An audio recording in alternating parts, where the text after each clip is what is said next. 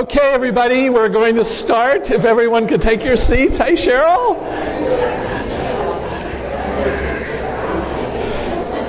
Careful of the tripod. Jasa.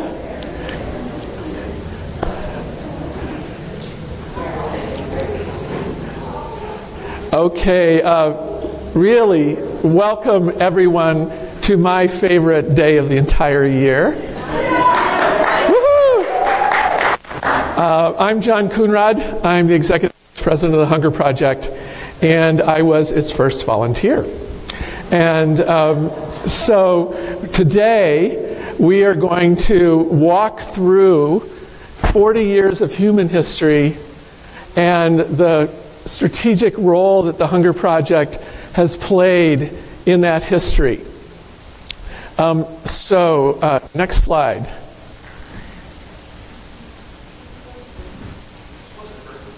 I think you'll be okay. We can close maybe just the first level of curtains. Okay, so all you tweeters out there, Facebook posters, Instagrammers, please share this. Share it from our Facebook Live on facebook.com/The Hunger Project. We're live streaming this event for the first time. Rami, our ace technical guru, digital engagement officer at the Hunger Project, is going to make all this work. These are hashtags you can use. Also, if you would please silence those cell phones, it'll be so much easier to use them for tweeting if they're not making noise. So, welcome. And the purpose for today is, as I said, to retake, or some of us to take this journey such that we really embody it, that we really are able to let in what has been happening in our world and the strategic ways in which our Hunger Project have participated in it. So if you started participation in the first decade of the Hunger Project, raise your hand. Woohoo! We got a lot of oldies here. So if you started in the second decade, 87 to 97, raise your hand. Whoa, we got a few of those. So if you started after 97 in the third decade of the Hunger Project, woo, okay, great. And then if you joined us in this fourth decade, raise your hands. Whoa, this is great. And if this is your first ever Hunger Project event, you don't have to raise your hand, but we'd love to know. Is anybody here for the first time? Oh, this is wonderful. Thank you so much. So one of the mysterious attributes of the Hunger Project is that I invite you to own this whole 40-year history of the Hunger Project. Whether or not you've in the Hunger Project or just in the world or not even yet born, your world has been undergoing a lot of huge transformative shifts over these 40 years that the world community is now committed will actually bring us to the sustainable end of hunger by 2030. So that's a big shift in the world. And we're gonna walk through it one year at a time. Next slide, Rami. Yeah. So we have. I really wanted to pay tribute to several of our colleagues who lost this year: Barbara Rose, Nancy Grobin, and my dear friend, a man I love more than any other, Idrissa Diko. And as I was reflecting on today and thinking, my God, what a legacy this man has left. The inspired, capable leadership all over Africa that he has inspired and brought into the Hunger Project and who are now making such a big difference in their country. And then to all of us who, how many of you here have been on an investor trip with Dr. Diko? Yeah, a whole bunch of us. To be able to somebody didn't silence their cell phone. So those of us who've been introduced or been able to see Africa, because all human beings have come from Africa, to be able to experience that with Dr. Dicko is a legacy that we carry forward. So this human history and hopefully the end of hunger will be all of our legacy.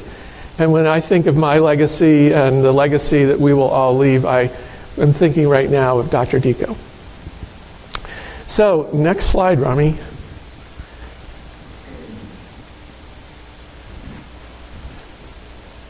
Yay, okay. Now, this is how I think of human history. So there are huge currents, giant waves of human history made up of the tiny decisions made by every individual on this planet every day. Those form this huge currents and tides of history. And we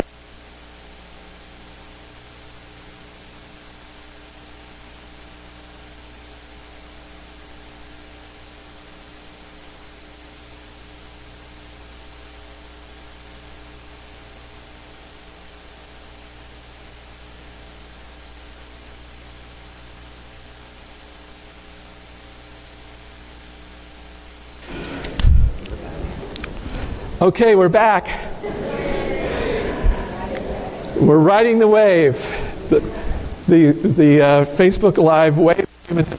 But literally, the Hunger Project very intentionally has from the very beginning seen itself as playing this kind of role, a leadership role, a bold role, sometimes some would say crazy role, but a role in participating in human history in a way to move as much of the forces of the world in the direction of ending hunger as we possibly could. So that is the 40 years, and we'll look at it both in terms of the changes in human history, the bigger wave, as well as what the Hunger Project has been doing strategically as we go through these decades. Next slide, Rami. So, where did the end of hunger first start to be talked about?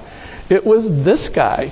Even before the U.S. entered World War II, Franklin Roosevelt, in his inaugural, began to create a vision for a new future for all humanity. And he gave what's called the Four Freedom Speech. Next slide. And he called for freedom of speech and expression, freedom to worship, freedom from want, and freedom from fear. And those, next slide, those became solidified in the Universal Declaration of Human Rights by Eleanor Roosevelt, another brave, courageous person who fought tooth and nail, was able to bring everyone together, all kinds of cultures and different perceptions, because the whole concept of human rights is not obvious to all people. Or that we are, as human beings, have inalienable human rights, not given to us by a government, but because we are human. That whole concept, the basis of the Enlightenment of the 18th century, really got turned into international treaty law in the Universal Declaration of Human Rights. Now, in terms of actually ending hunger, nobody at that time, frankly, thought that could possibly happen. But it was there. The place for us to stand was there. I have the next slide. Now, happened in the 60s and 70s. See that young man on the far left there? Anybody know who he is? What? Swaminathan. Dr. M.S. Swaminathan, who we know as an older man. He pioneered the Green Revolution, which literally made it conceivable that there was plenty of food in the world, that no one was going to bed hungry because there wasn't enough food anymore, whereas before that, there were serious food shortages regularly, famines in India due to food shortages. That came to an end in the Green Revolution, for which the man next to him, Norman Borlaug, won the Nobel Peace Prize and our future board chair, Dr. Swaminathan, won the first World Food Prize. Next. Now, shortly after this miracle of the Green Revolution, there was a horrendous famine in newly independent Bangladesh. Some of us will remember George Harrison doing the first big concerts for that famine. And this was clearly a man-made famine, clearly caused by human beings. And it was an outrage. Next slide.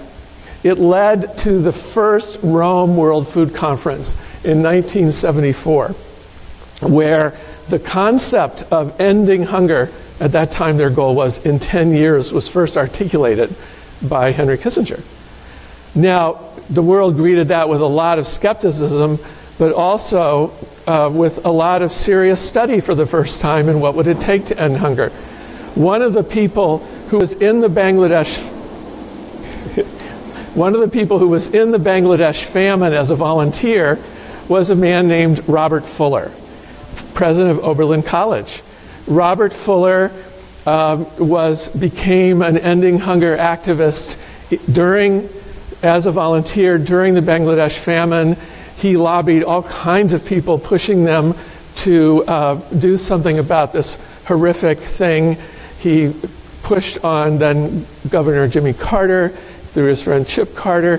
He joined the board of the Est Foundation and pushed it. And next slide. In the wake of that, new organizations were born. In the wake of that declaration, organizations were founded, including the Hunger Project, that were not going to be charity as usual. Everybody knew at the time of that Bangladesh famine that something different had to be done.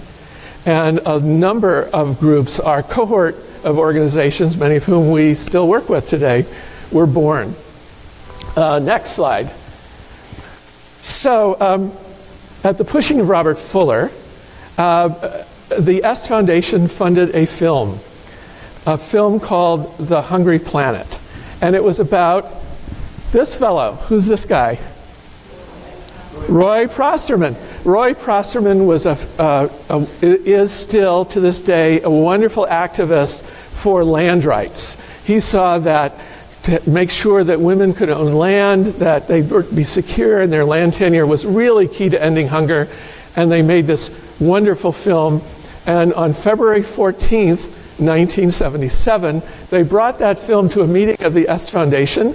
Werner Erhard, John Denver was there, Dana Meadows was there, Robert Fuller, who's in the upper left, Roy, and they showed the film. And, at the end of the film, there was a huge debate. It was very controversial. Is it about land? Is it about military security? Is it about grassroots? Big debate ensued, I'm told. I wasn't there. And at one point, Werner Erhard pounded the table and said, look, someone's going to have to take responsibility for this. I'll take responsibility, and we'll create a project for people to take responsibility for ending hunger in the world. So now I heard about that meeting the next morning and wrote in and I said, hey, I'm your guy. I want to volunteer.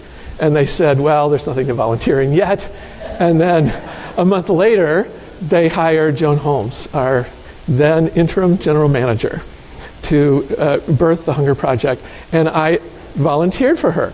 And I would go in while I was in graduate school, and I would read through reports. And next slide. And this I found buried in the middle of a 500-page report. This is from the National Academy of Sciences, and it concluded that hunger could be ended within a generation. And those of us who were in the first decade of the Hunger Project, we probably quoted this a gazillion times to people. Because from a technical and scientific perspective, it was clear to all these nutrition and agricultural scientists that hunger could be ended within a generation.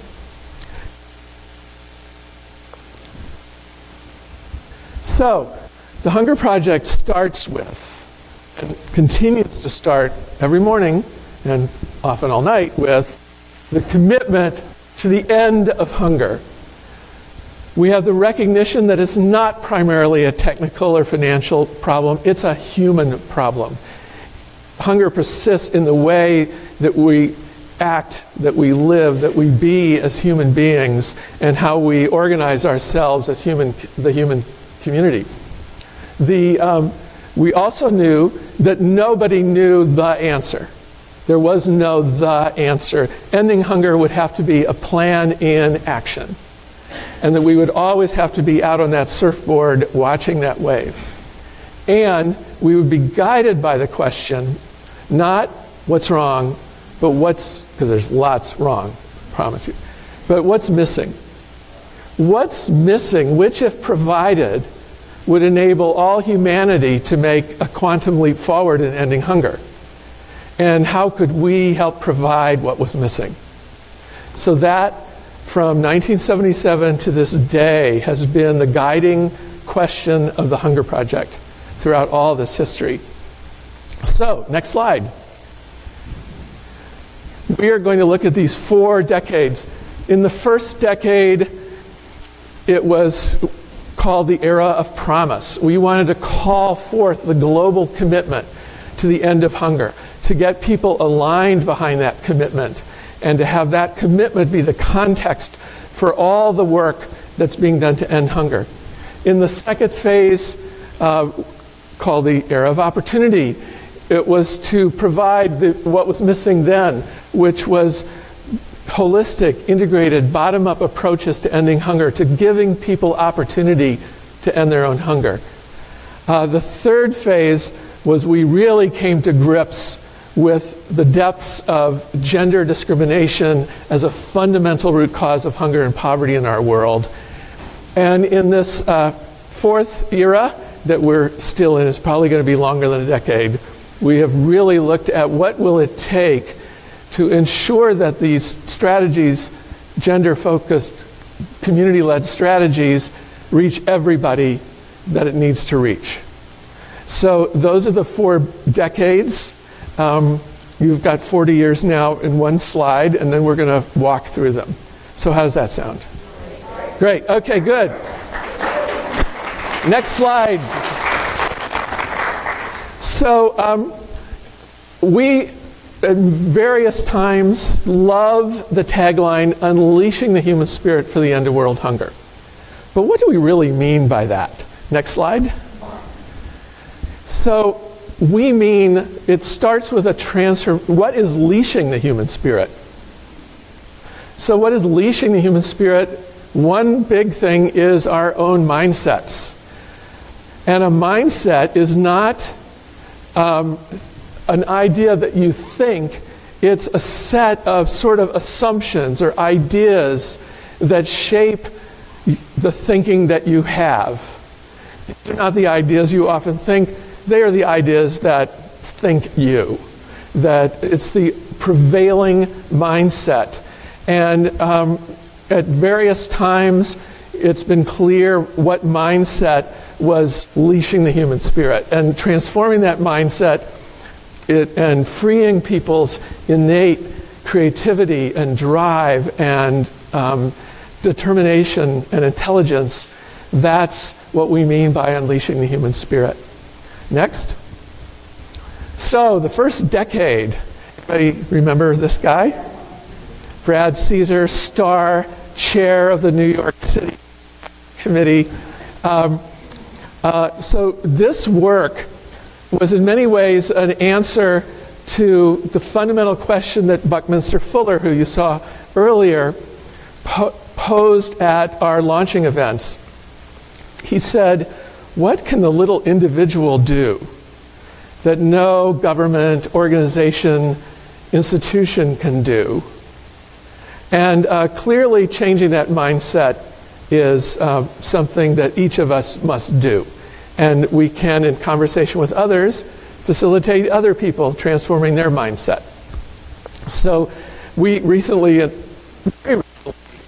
Jenna facilitated meetings with some branding consultants, and they were looking at what's at the heart of the Hunger Project, and they kept coming up with, we transform mindsets. And it is something that we do every day. Next. So the mindset that we confronted when we launched the Hunger Project was the mindset that hunger was inevitable, that there were no solutions, and that it was caused by scarcity. Even though, at that time, none of those three things were true. There was abundant food. There were quite a few examples of successful work to end hunger, and so it wasn't at all inevitable. So transforming that mindset was what we did. Next slide. So in 1978, we formed committees, and we enrolled people in the Hunger Project. And I wanted to call on a couple of people who were awesome during that period. If you mic runners, are you ready to run your mics? Great. Okay, Joanna Ryder and Faye Freed.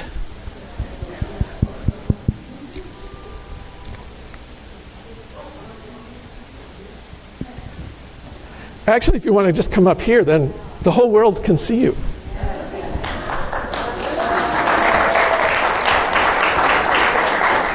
Yeah, this is fine. Whichever you like. Hi. Wow. So 1978, I was living here in New York, and I was a member of the volunteer committee. And I remember the very first time that we went out to enroll people. So there were about 4 of us, and we really didn't know what that meant, go out and enroll people. But we ended up at the corner of Broadway and 72nd on the Upper West Side. And that was a very busy corner. Somebody had a card table that they brought.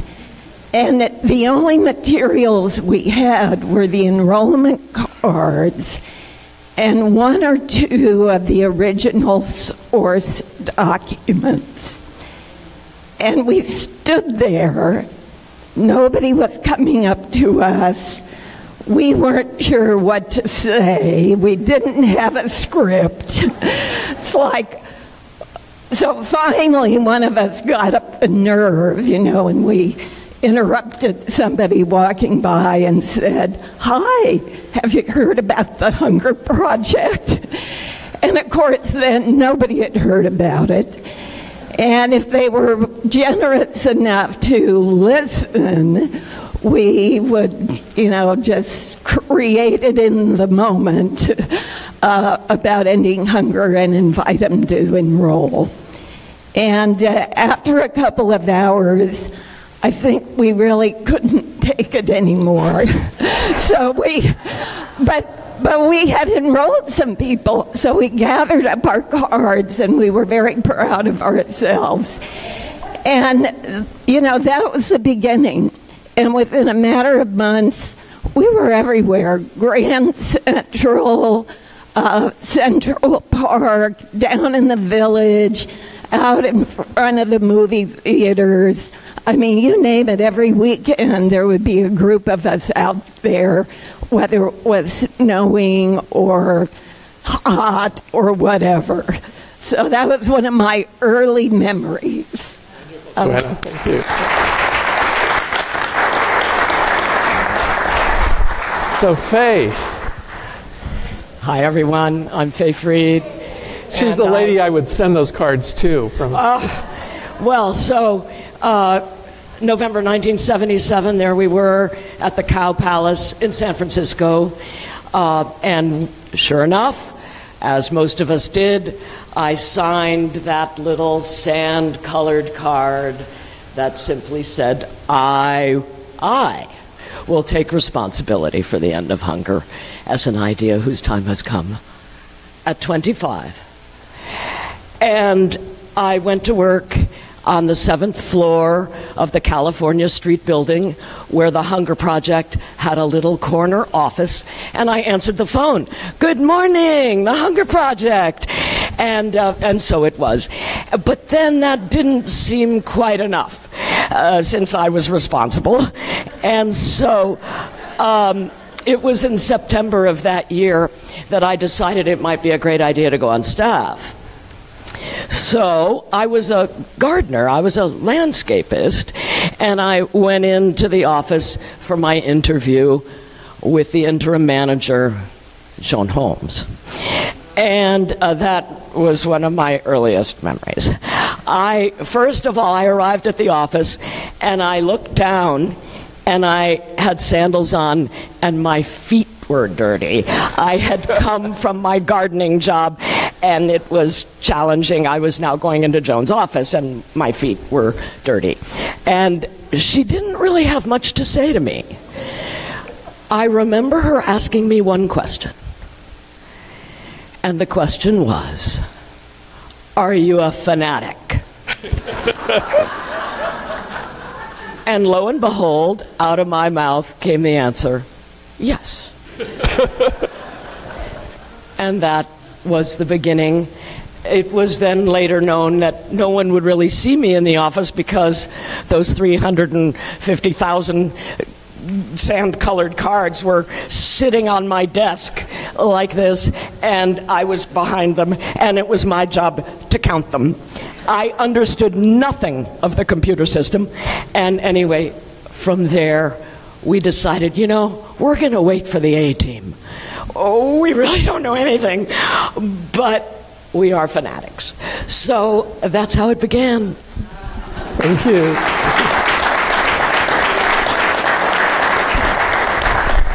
So this is how today is going to go. We have, in any given year in the Hunger Project, we could spend 9 hours. So I have just picked a few iconic milestones in each year. And at a number of times, I've asked a few people to share their experience. If you have a year in which you want to share something, figure out how to do it in a minute, since we have a lot of years to hear people today.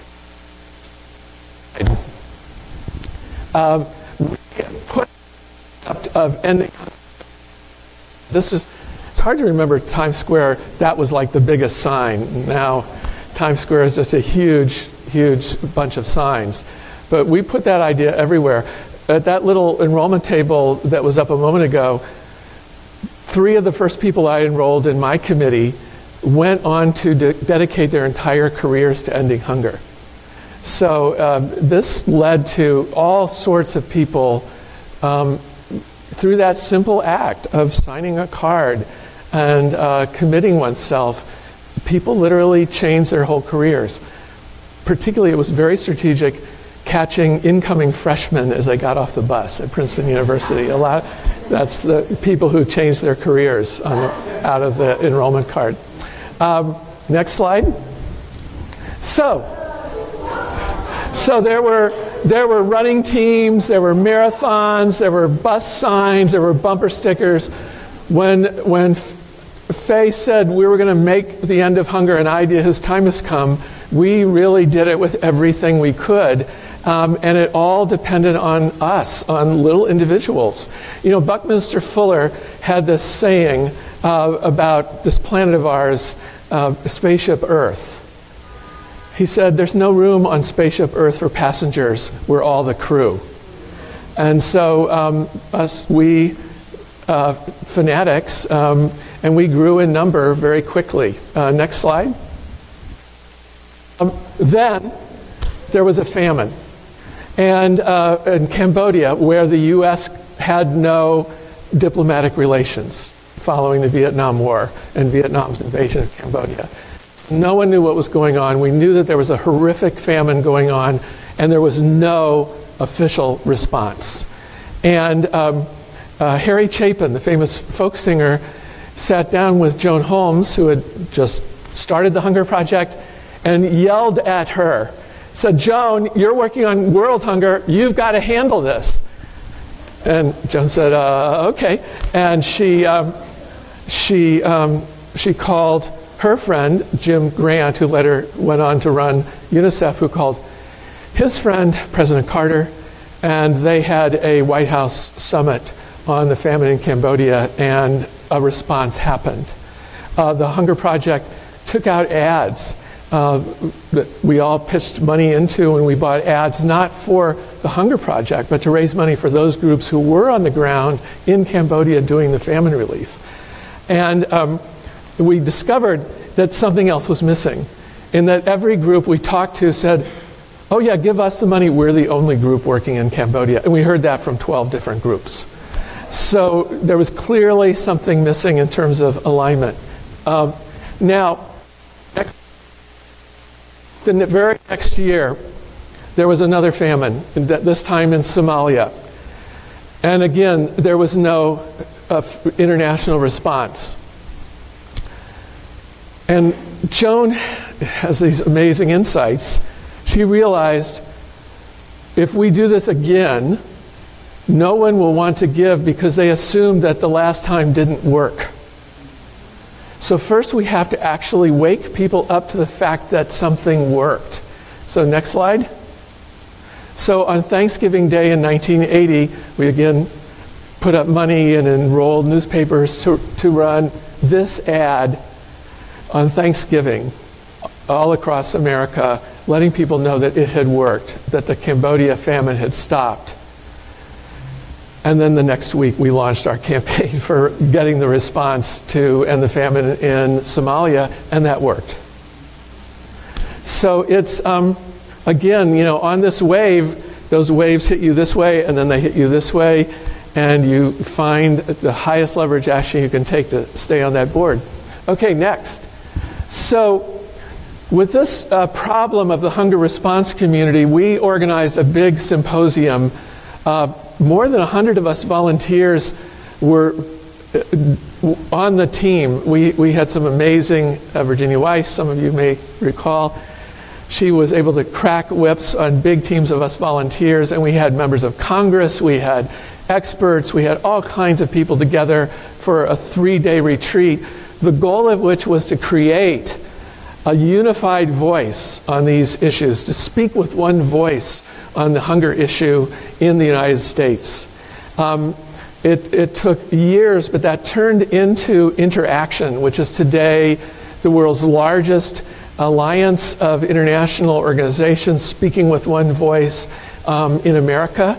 And it's, of course, only one of 75 such national NGO coalitions around the world. But it was something we made happen, and a lot of us as little volunteers picking people up at the airports helped make that happen. We also had, during the presidential election that year, we had Ending Hunger info centers at the Republican and Democratic conventions to make this known. Next. That's me, in case you didn't recognize me. The other thing we realized is that, as Joanna said, all we knew is that we wanted to end hunger. We were not sophisticated scholars on the solutions to ending hunger, and we really needed to be. You know, we were walking into congressional offices, we were walking into newspaper offices, and we needed to know what we were talking about. So the Hunger Project created the Ending Hunger Briefing. How many people here were Ending Hunger briefies or briefing leaders? Woohoo! Anyone want a 1-minute share on being an Ending Hunger briefing leader, what that was like? Yes, please. Take the mic. I signed the card in 1985, and Ricole was in the booth that did it. She said, I signed the card. My life is going this way. 30 seconds later, it was going this way. And she took me to an Ending Hunger briefing leader, a briefing. And 3 months later, I was an Ending Hunger briefing leader. And 2 years later, I was on staff of the Hunger Project with the People to People initiative. So I really got for the first time, it's possible. And it lived in me in a way that nothing had ever lived into me before. So it changed my life. Thank you. Thank you. We had this mantra that the Hunger Project takes complex issues filled with controversy, the pea soup of controversy, and we transform it into something that's clear, finite, and confrontable without shortchanging the challenge. And that is a leadership skill that all of us in the Hunger Project have probably needed to call from ourselves. It's very easy to sort of go down this rabbit hole of controversy and complexity. But in Leadership for the End of Hunger, we need to make it clear, finite, and confrontable. Next. So in 1982-83, we took this thing global. We created hunger projects all over the world, in Mexico, in the UK, in lots and lots of countries. And this is an early global conference. There are people there from a whole bunch of countries. The fellow sitting on the chair leading the meeting, Jay Greenspan, you'll run into him tonight, I think, at the dinner. He was kind of the field commander for this global network of volunteers all over the world generating this commitment. Next slide. Here are some of the enrollment cards in a whole mess of languages. Here's a mighty enrollment table in Japan. Next slide. And probably the most important thing that happened that year was that we called forth, Joan actually literally picked up and moved herself to India to call forth the Hunger Project, the commitment to the end of hunger, in the country with the most hunger in the world, and where the prevailing mindset was, we have no hunger here. We stop famines, we have a green revolution, we have no hunger here. So that mighty Hunger Project India exists to this day and is making enormous progress, but it began with enrollment cards on the streets. Next slide. Then there was another famine. And it was even bigger. And there was, again, initially for more than a year and a half, no response. Joan Holmes and John Denver and a quite illustrious delegation traveled all over Africa. And they talked to people in lots of different contexts. And what they heard had us in the Hunger Project awaken to something else that was missing. We in the West had this idea that if there was just more foreign aid, if there was just more commitment from us rich people, then hunger would be ended. And the people in Africa told us time and time again, hey, you all could triple your foreign aid and you might make things worse. Because the policies of our governments, the marginalization of farmers, particularly the marginalization and mistreatment of women farmers is so severe that it might make matters worse. And that we need something else. Something else is missing. So we began studying that. But it was a real wake-up call because that was not, there was a part of our mindset that we hadn't been awake to before that time. Next. The book. So as part of our whole commitment to educate ourselves as a global volunteer network, we published this great big book. And we did all kinds of events around the world. We walked into all kinds of offices. This is our then board member, MS Swaminathan, presenting it to President Corazon Aquino of the Philippines. Next slide. This is Tackett and Nicole Tackett presenting it to then Governor Clinton. This is our team in Switzerland presenting it to Reza Gorbachev. This got us in a lot of doors. And I live in Washington, D.C. I still walk into offices where that book is on the shelf, and the person says, Hunger Project, aren't you the people that did that book? I mean, we pushed that book on the issue of hunger out everywhere, everywhere. And anyone knows, from my perspective, the most important aspect of those book events? I met Carol. So Carol and I met producing book events, and we lived happily ever after. Yes, please, Nancy. John, before you leave Take the mic. 80s, I just wanted to say I'm Mary Earl Chase, and you saw up there a picture of the shift in the wind. That was the newspaper that ended up going, this is before Facebook, everything, 1.5 million people were receiving that newspaper in the early 80s, and it was all from those cards getting into and their addresses getting into the system and us sending it out. And it was the team that put that together with me is Neil Rogan and Ron Landsman, and we're all here to celebrate with everybody 40 years later. Mary, tell us why it was called A Shift in the Wind.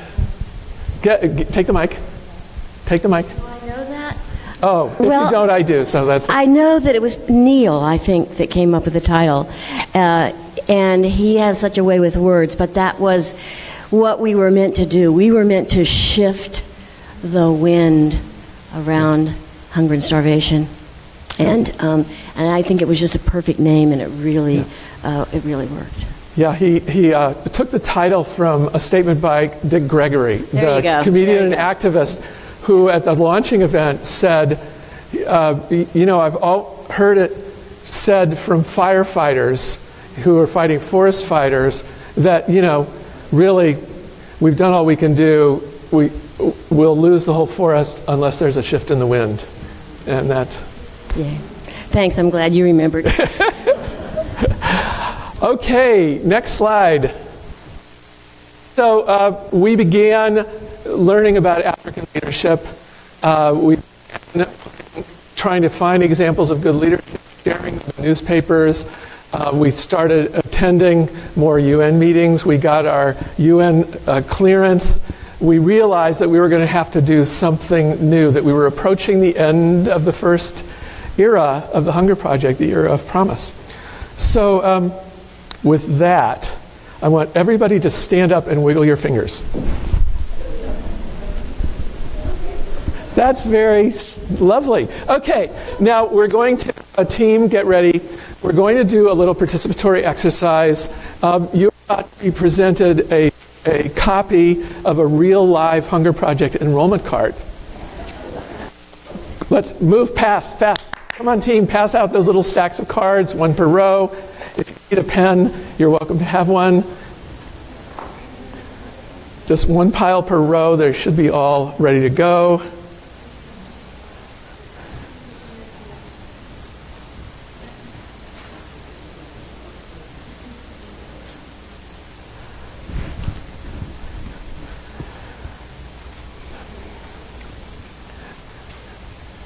Okay, and on the left-hand side, you'll see this is not a 1977 card. This is a 1982 one because we took Joanna's advice and gave people a script. The script is on the left.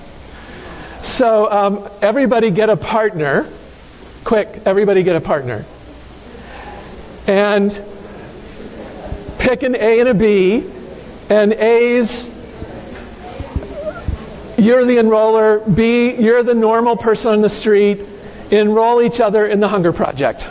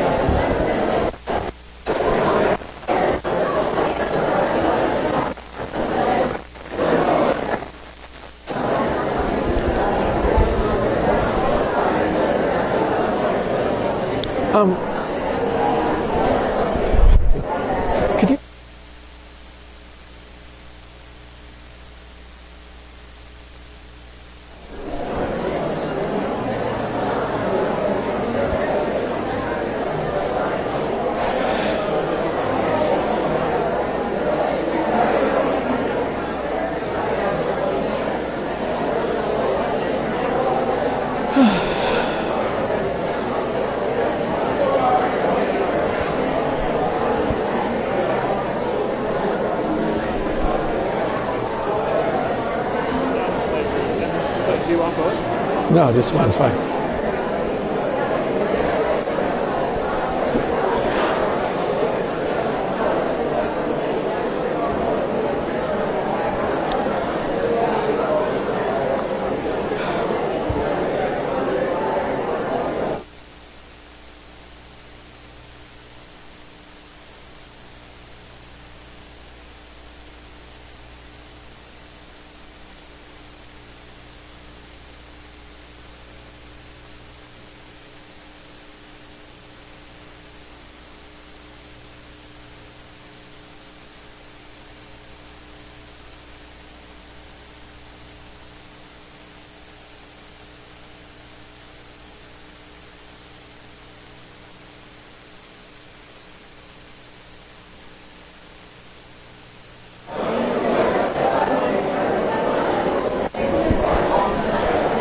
Okay, let me know when you're done.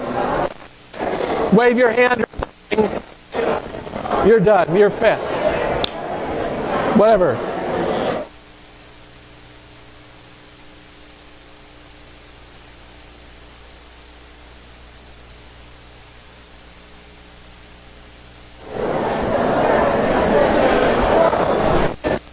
Please stop.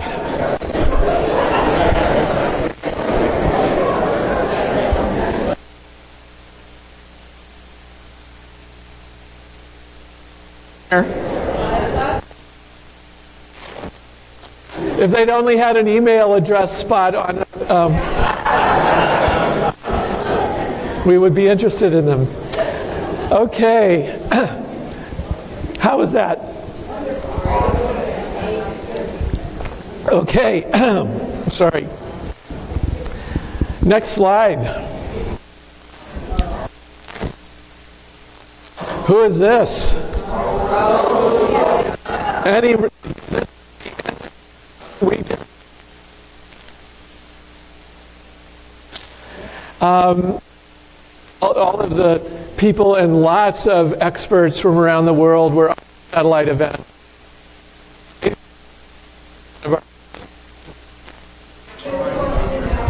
Oh, it's going in and out. Let's take two of them, shall we?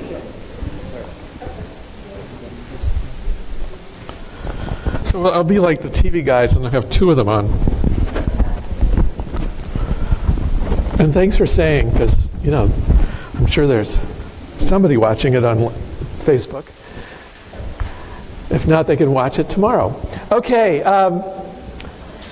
Anybody remember what Raul Julia's last lines were at that big event?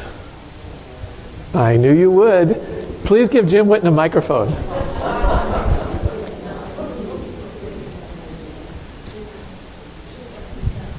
What's remarkable is I remember them, and I wasn't even there. Right. Thank you. If I get the order right, something like, if not me, who? If not now, when? If not this, what? Very good. A devoted Catholic quoting Rabbi Hillel. So this event identified that what was missing was a new era, an era of opportunity, where people would have the opportunity they needed to end their own hunger. And what was missing was leadership, management, and the kind of strategy that would make that possible. Now, we had no idea at that point what that would look like. The Hunger Project gets out on the front of that wave and that surfboard, and we started talking to lots of experts and people expert in strategic planning, people experts in government, because everybody on that stage promised that we would deliver that, whatever that was. Next slide. To call forth the committed leadership that Africa needed to end hunger, we launched the Africa Prize for Leadership that year. In fact, we launched it 6 weeks before the big launching event. And this was a radical move. I mean, who were we to start giving prizes? But it had an enormous impact on putting a spotlight on not only leaders who were political leaders, which was the mindset in Africa. Oh yeah, there's only one top man leader, to seeing that women were leaders, that grassroots people were leaders, that teachers were leaders, that there were leaders in every sector of African society, and they were doing great things. And so we put a spotlight on that to call it forth. Next slide. Two things happened during that early time. We created a new workshop in India, the Commitment and Action Workshop. And a man took that workshop who had walked with Gandhi. He had been, Professor Ramlal Parikh had been head of the youth movement of India's freedom movement. And now he was chancellor of a university, and he took our workshop. And at the end, he took a stand, and he said, I will end hunger in 161 villages of my taluka, which is a sub-district, like a county in in India. And that was the Hunger Project's first ever partnership on the ground, working with people to end their own hunger. And that he declared that they would lower the infant mortality rate to 50 within 5 years, and they did that. And we learned a lot. The other thing that happened that year was that we hired this fellow. Who's he? Ambassador Dr. Fitigu Tadessa, who became who fought his way into the Hunger Project. We didn't have a job opening for former African ambassadors to join our staff. And he literally fought his way in. He had been working as an ambassador for a corrupt dictator, so he quit that. And then he was working for a big company that was also corrupt, so he quit that. And a friend of his told him about the Hunger Project, and he fought his way in, and thank God that he did. And he became our VP for Africa and was a key component in helping us discover what that missing strategy would be. Next. So in 1989, the beginning of the year, we still had no clue, except we had heard from a lot of experts in strategic planning that planning wasn't the solution. Planning was the problem. That these governments were full of top-down planners focusing on these real narrow little top-down projects, and those were too inflexible, as the World Bank itself was even saying, to solve the problem of poverty and hunger. So we were invited by the first Africa Prize laureate, President Diouf of Senegal, to go, and we were, when you're a guest of a president, they send people to watch after you all the time. So those people at the right-hand side were Ministry of Agriculture people who were kind of our minders. And we said, well, we want to go meet with farmers. So we went to Thiès and we met with farmers and with those Ministry of Agriculture people there. And there was a big fight. Nobody wanted to talk to us. The farmers actually wanted to talk to those ministry people who they had never met. And the ministry people were kind of interested in talking to farmers because they had never done that. And we thought, well, here's something that's missing that we could provide. We could get everybody around the table from all different sectors and have them co-create a more holistic bottom-up strategy. And so the next year, we launched what we called Strategic Planning in Action in India. We also that year had our first woman Africa Prize laureate, Esther Oklu. And it was a fascinating process. I know Carol was there, I was there. Anybody else at that launching in 1990 in India? It was with Elabat and the Planning Commission and all kinds of experts. And they came up with Strategic Planning in Action. They signed off on it. Next slide. The next year, 1991, was a financial crisis year. We were like almost broke. And yet we had committed to launch strategic planning and action in Africa. And so we went to Senegal. We were there doing one of these big meetings at the Foreign Ministry. We thought, how on earth are we going to pay to launch the Hunger Project in Senegal? So we had our next, us, investors in the Hunger Project, each promised to pay an additional $20,000 above our, whatever our level of giving was, to pull together the money that it would take to launch the Hunger Project Senegal. And it was also, next picture, the first investor trip. They went out to the Impal region, which is the area where we were going to start our work, and they experienced it, and it was magical for everyone participating. It was very inspiring for the Africans that there were people standing with them in solidarity. It was obviously very inspiring. The first time you're in Africa changes your life forever. And I remember coming away from that meeting and goes, wow, how could we do this for lots of people, of our investors, to get to have this experience. Okay, next slide.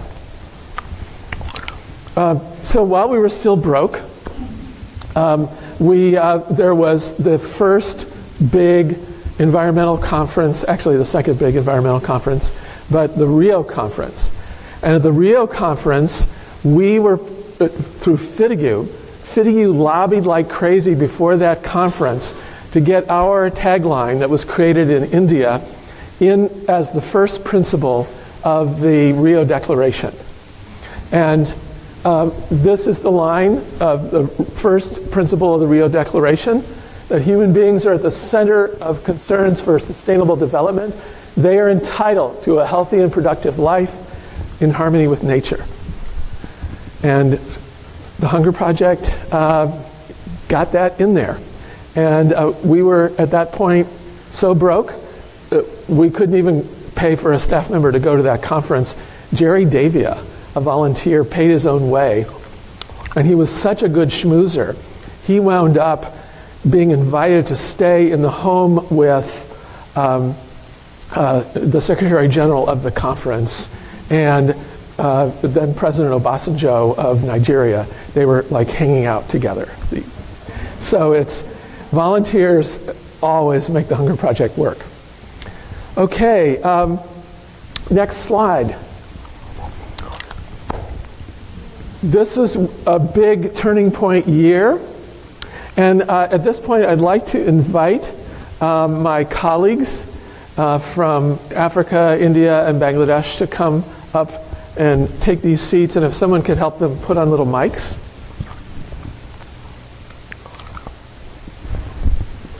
Jamir? Jamir, if you could come. And take this seat, Jamir, because you're going to talk first.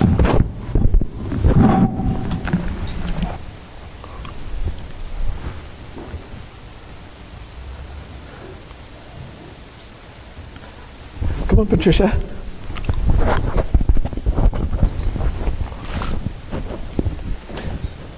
While they're getting wired up, let me just tell you who's up here. Jamir is a guy I work with very often. He heads up programs in Bangladesh.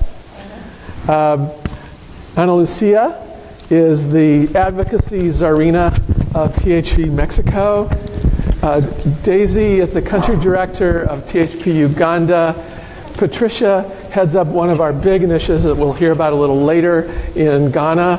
And Ganga is the master trainer of trainers in India.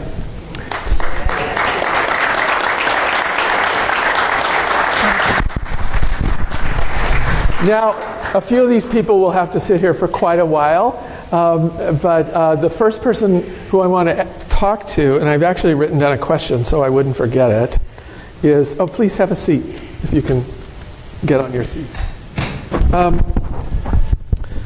So, Jameer, Yes. are you, can you turn on Jameer's mic? Hello. Yes.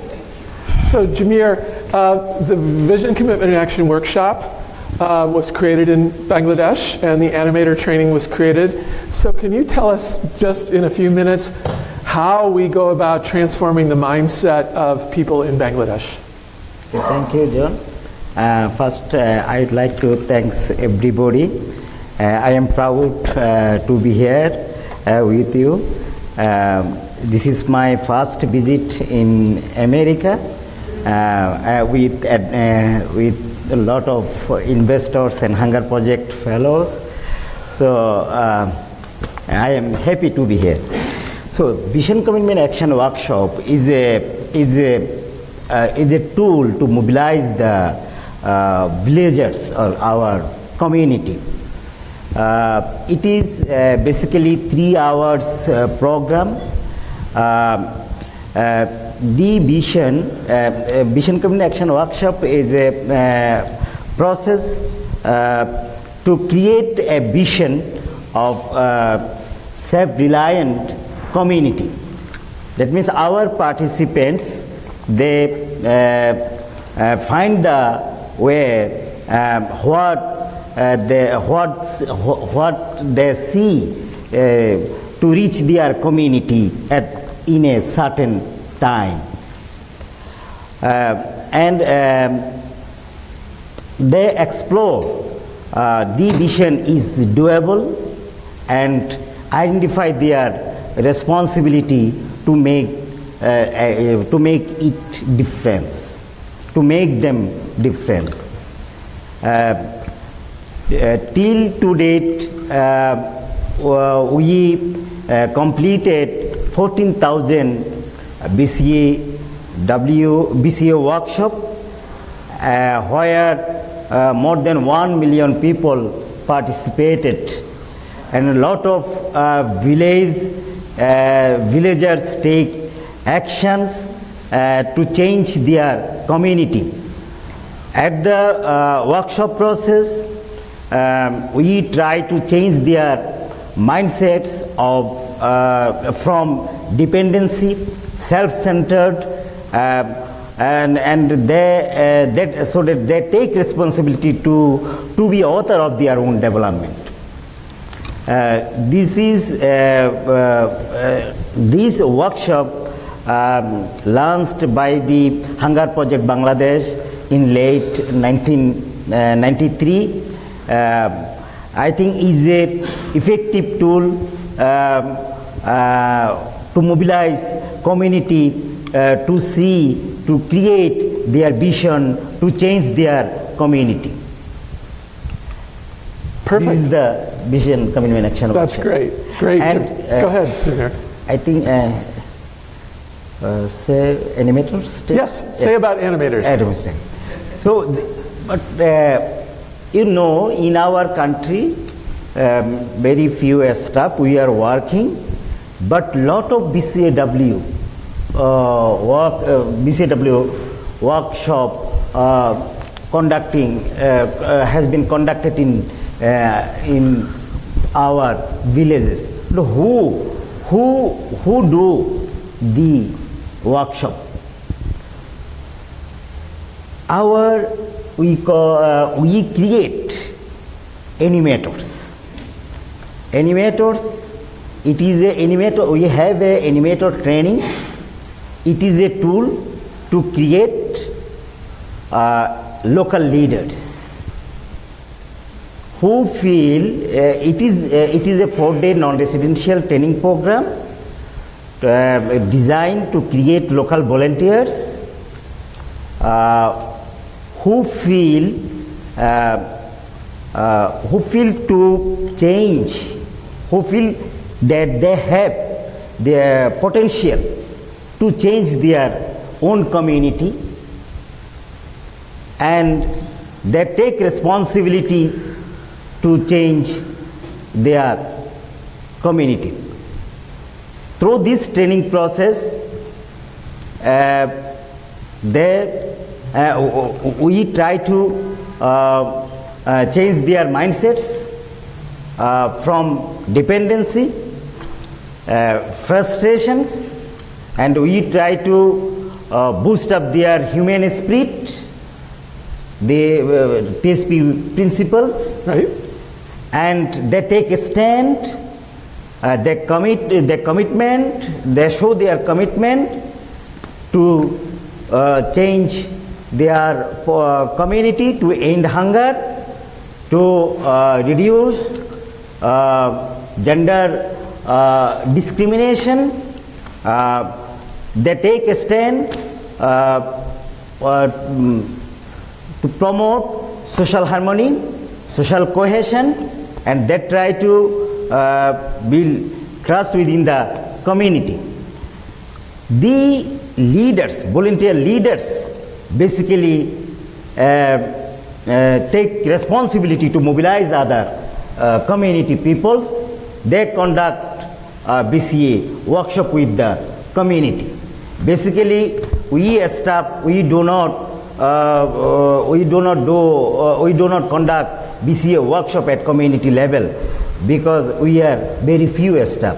But our lot of volunteers is to date we have 160,000 volunteers across Bangladesh. Woohoo. They are working to change their own development. They are working for change their community. Great, thanks, Jameer. Woo! Okay, Rami, go to the next slide and leave the slides on. I'm going to go through a few slides before you go back to the camera. So, no sooner had that happened than Mandela happened. Talk about a big, high-profile event when you have the President of the United States, the former Secretary General of the United Nations, with President Mandela in Washington, Queen Noor, and the Minister, the Secretary of Commerce, and a leading parliamentarian from Japan on our dais. That was quite an event. And how many here were at that event? Wow. So if you remember, President Mandela was very gracious, very nice, and he was very challenging. He said, okay, this is fine, you've got that Senegal thing. He was way more polite than I am. But he said, you've got to expand. You've got, and you know, we were just pulling out of this financial crisis. We were beginning to be able to do something new. And but he challenged us to expand into more African countries. Next. So, and then 95 happened, and Beijing happened. And a whole delegation of Hunger Project people were at the Beijing conference. Who here was at the Beijing Women's Conference? Anyone? Beijing. Yes, Ganga. Ganga was there. So Joan Holmes was there. And if you'll remember, that was also at a time when there was horrible, brutal warfare going on in Bosnia. And meeting women who had been the victims of rape as a tool of war, it was just a very powerful experience for Joan and our delegation. And she called us, and we gathered at the global office around the speakerphone, and she let us know, I don't know how, but everything is going to change in the Hunger Project after Beijing. Next. So to follow up on the challenge from Nelson Mandela, Joan and Fitigu went to a bunch of countries to figure out where to plant the next Hunger Project. And they met with President Jerry Rawlings under that tree, and he begged them to please have it be Ghana. And so that was our second country. Next slide. Then the very next year, we went into Burkina Faso and Benin, and we finally coalesced our evolving program and called it an epicenter strategy. At that time, a government person visited one, And he was with Fitigu. And he said, oh, boy, this is a nice community center you got here. And he went, no, this is not a community center. This is the epicenter of a revolution of mobilization of the community. So that was how it got to be named the Epicenter. There's also, and you can watch it on YouTube, Joan did a wonderful meeting with investors in which she really went through the principles of the Hunger Project that had evolved from what we had learned during this second era of the Hunger Project. We call it the pink video because the whole aura of the thing is sort of pink. Is that how you find it on YouTube? You find it on YouTube now. You just look for Joan Holmes, 1996. Okay. So we're about to launch into the third era, but before we do, let's see, I think I had something for us to do. Okay, so you heard Jamir talk about what it takes in Bangladesh to unleash the human spirit, so to transform someone's mindset. So I'd like you to get a partner again and just share with that person an example from your own life of facilitating the unleashing of someone's human spirit. Some interaction you had where a person saw things in a new way, realized that they could move from cynicism or resignation to possibility. Just everyone find someone and have that conversation.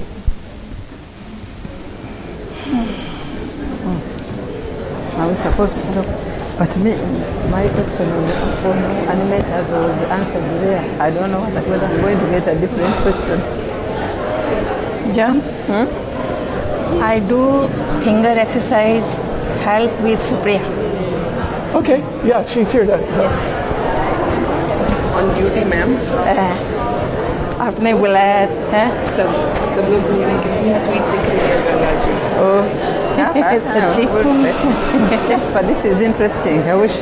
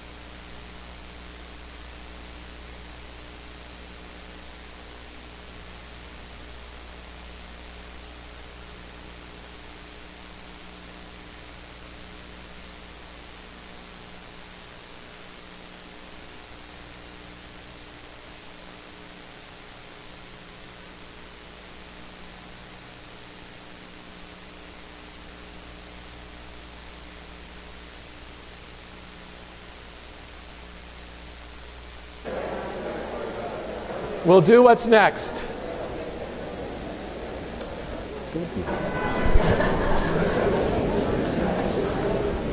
So here we are. We've covered 20 years in a little over an hour, and 20 years, and we've used up half our time. We're doing good so far. But by 1997, we knew that we had epicenters. And they were really beginning to happen.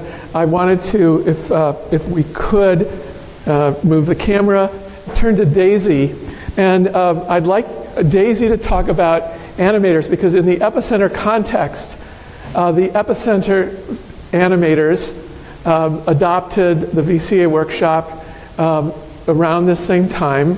And the animators, those began specializing. So I wanted Daisy to talk with us a little bit about what it means to be a specialized animator working on a specific topic. What kind of topics do the animators and the epicenters work on?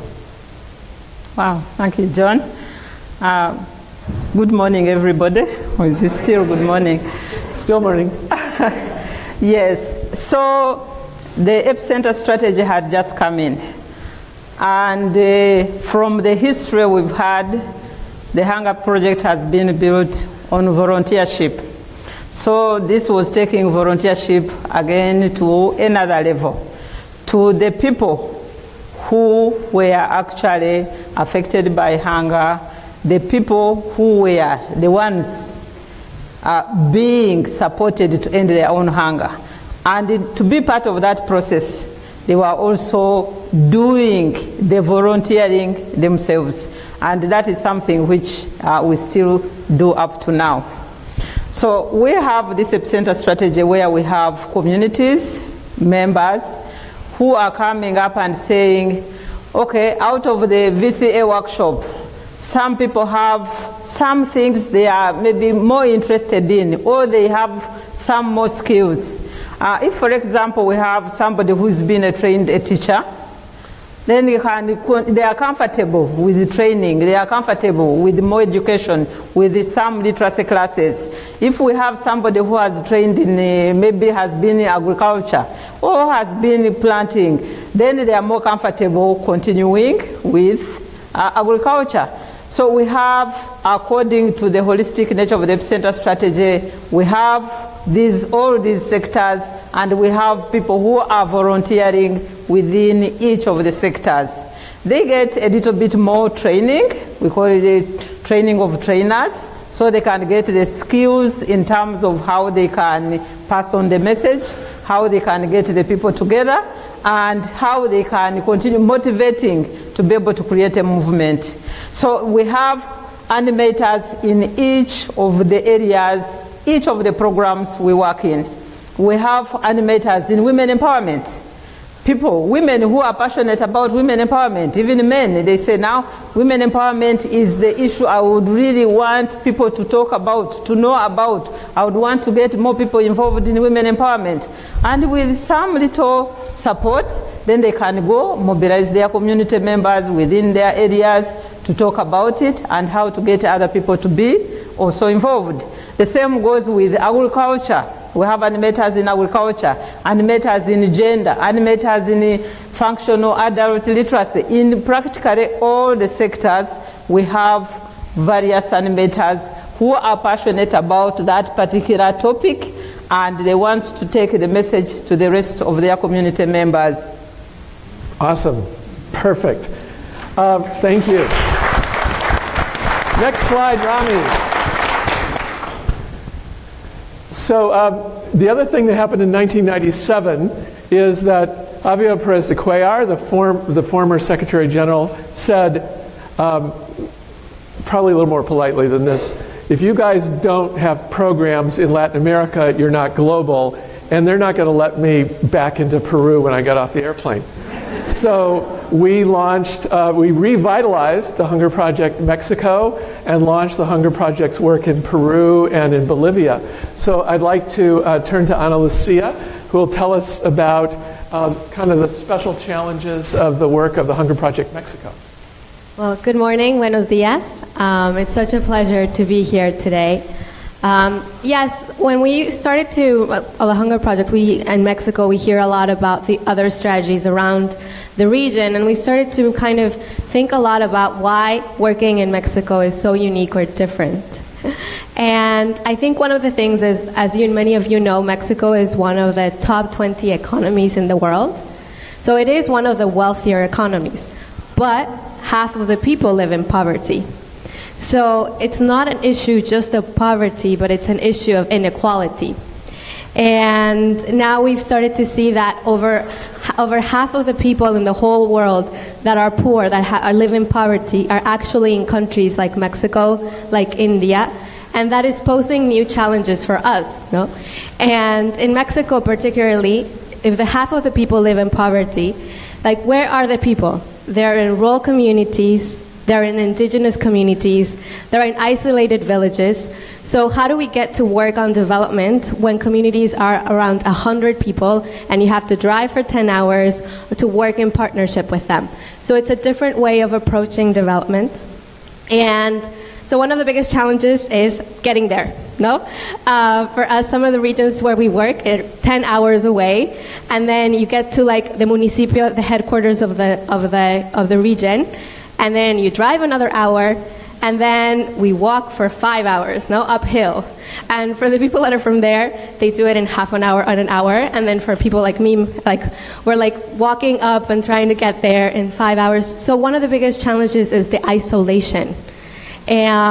And for us, we've realized in the Hunger Project Mexico that we might not be able to reach millions of people because of the way that the geographical location is, but that no matter, even if it's 100 people in that community, they're people. It's not about numbers, it's about people. It's about ensuring that people are not being left behind. If development is occurring and countries are becoming middle income, how do we ensure that that half of the population is not being left behind? That in Mexico, when the government said 10 years ago, there's no hunger in Mexico, we're like, of course there is. It's just being invisible. So how do we visualize it and try to promote solutions? And so what we've done at the Hunger Project in Mexico is pick small communities, work with small regions and scale up. We try to see them as models of community-led development and gender-focused development. We try to show the government how important it is to invest in people and their rights and the change of mindset. Because one of the other big challenges in Mexico, it's like we've seen throughout the history, is that it's a very top-down approach. We meet with government officials who have the latest solution to malnutrition or the latest solution to water harvesting. And it's always a very top-down approach. And we're trying to talk to them and be like, no, listen to the people, listen to the communities themselves. They're the ones that know the solutions. They're the ones that we have to work in partnership with them. And another big challenge in Mexico, like in most of Latin America, is politics. Because one time a colleague from another organization said that poverty is actually the biggest wealth for politicians. Because you can buy a vote. If you give them a stove, if you give them a house, if you give them a family garden, and you hand it out in a top-down approach, what you're doing is you're getting a vote. So it's about challenging political systems, it's about challenging social norms, and now we have regions like the Mazatec region, where communities, for the last 5 years, we've worked with them, and they changed their mindset. And I did not understand what that meant until I went and saw them. And I met them probably 6 months into my work. And seeing them be so empowered, so committed to their vision, so organized, I was just completely blown away because it wasn't about the things that we saw. It wasn't about the water harvesting systems. It wasn't about the family gardens. It was about who they had become. And I am so proud to be a part of this project because it's really doing something different. It's becoming a model, and I just went to a meeting 2 weeks ago to see 100 of them in the region. And I was wondering, I was like, how do 100 people can make a change if there are 50 million people in poverty in Mexico? That was the question. And I was like, they can definitely make a change, because if they know their rights, if they're aware, if they're becoming models for the entire region, and they're speaking out to their governments, we can definitely see a different Mexico. Woohoo! Okay, next slides, Ronnie. There's a few other slides of Mexico here. Let's just step through them. Some of these awesome women. Next. And you can see that you actually have to hike up there, and it's quite difficult to get. Yeah. Next. There's an awesome team. And next. Another awesome empowered people. Okay, so this era of addressing gender inequality wasn't we didn't stop doing what we were doing. Because in all of these different regions, all of our programs had really become naturally women-focused. They were focusing on improving the lives of women as key to improving the lives of everyone. But we realized that they weren't transforming the underlying discrimination against women and girls that was the root cause of hunger. And that was a big discovery that launched this new era. Next. So in 1998, with us, we realized that us, investors, needed to kind of get this into our hearts and souls first if we were going to fund transformative work for ending discrimination against women. We organized a women's trip to India. We really started with our investors to be sure that everyone was on board. Next slide. Then in 1999, after consultations with women leaders from all over Africa, we launched the African Woman Food Farmer Initiative, which was an initiative to really put the spotlight on women food farmers, give them voice, and empower them financially, establish a program of credit, training, and advocacy. And we had torch events where one woman, and this is Ms. Nagbila Aseta from Burkina Faso, she came to New York, she received the Africa Prize statue, she took it back home, this is her meeting with the president of Burkina Faso, and then every quarter or so she would carry it and pass it off to a sister woman farmer in another country, and this went on for a couple of years. And they were parades and motorcycles. Anyone here have a short experiential share of being on torch events? Anyone? Yes, back there. Microphone right there. Oh, we have to take one of these? Yeah, we have sufficient. We have sufficient. This is not about the torch event specifically, but it is about the African woman food farmers. We had, my name is Dorothy Stingley. We had an occasion a number of years ago to be in Mozambique, and I had heard about the African women food farmers for years. And we had done some visiting and had an experience of them. And we had also heard about their training over the radio in Mozambique. And then we get to the radio station and we're touring the station. And then we come out the back door, and under tents were thousands of women food farmers. And somehow we realized that all week while we had been in Mozambique, they had been feeding us. And then somehow it began to fall together that the women have been feeding Africa for centuries. And it was so moving to be with them. Thank you. Yes. Yasmin. Right behind you. I had the honor and the privilege of actually being in that room when that was taking place. And I'm Yasmin Goodman. And the extraordinary thing about that moment is when the Prime Minister actually spoke to her in Moray, which is her native language. And we didn't understand what that meant, but Dr. Tedessa kind of began to translate what that meant. But the other thing that was, I just want to say to my Hunger Project family, this is so lovely to be here, is, when we were here at the Africa Prize Award, where she took the award, and we got to step off the plane with her. And it was in that moment when you saw the people at the airport,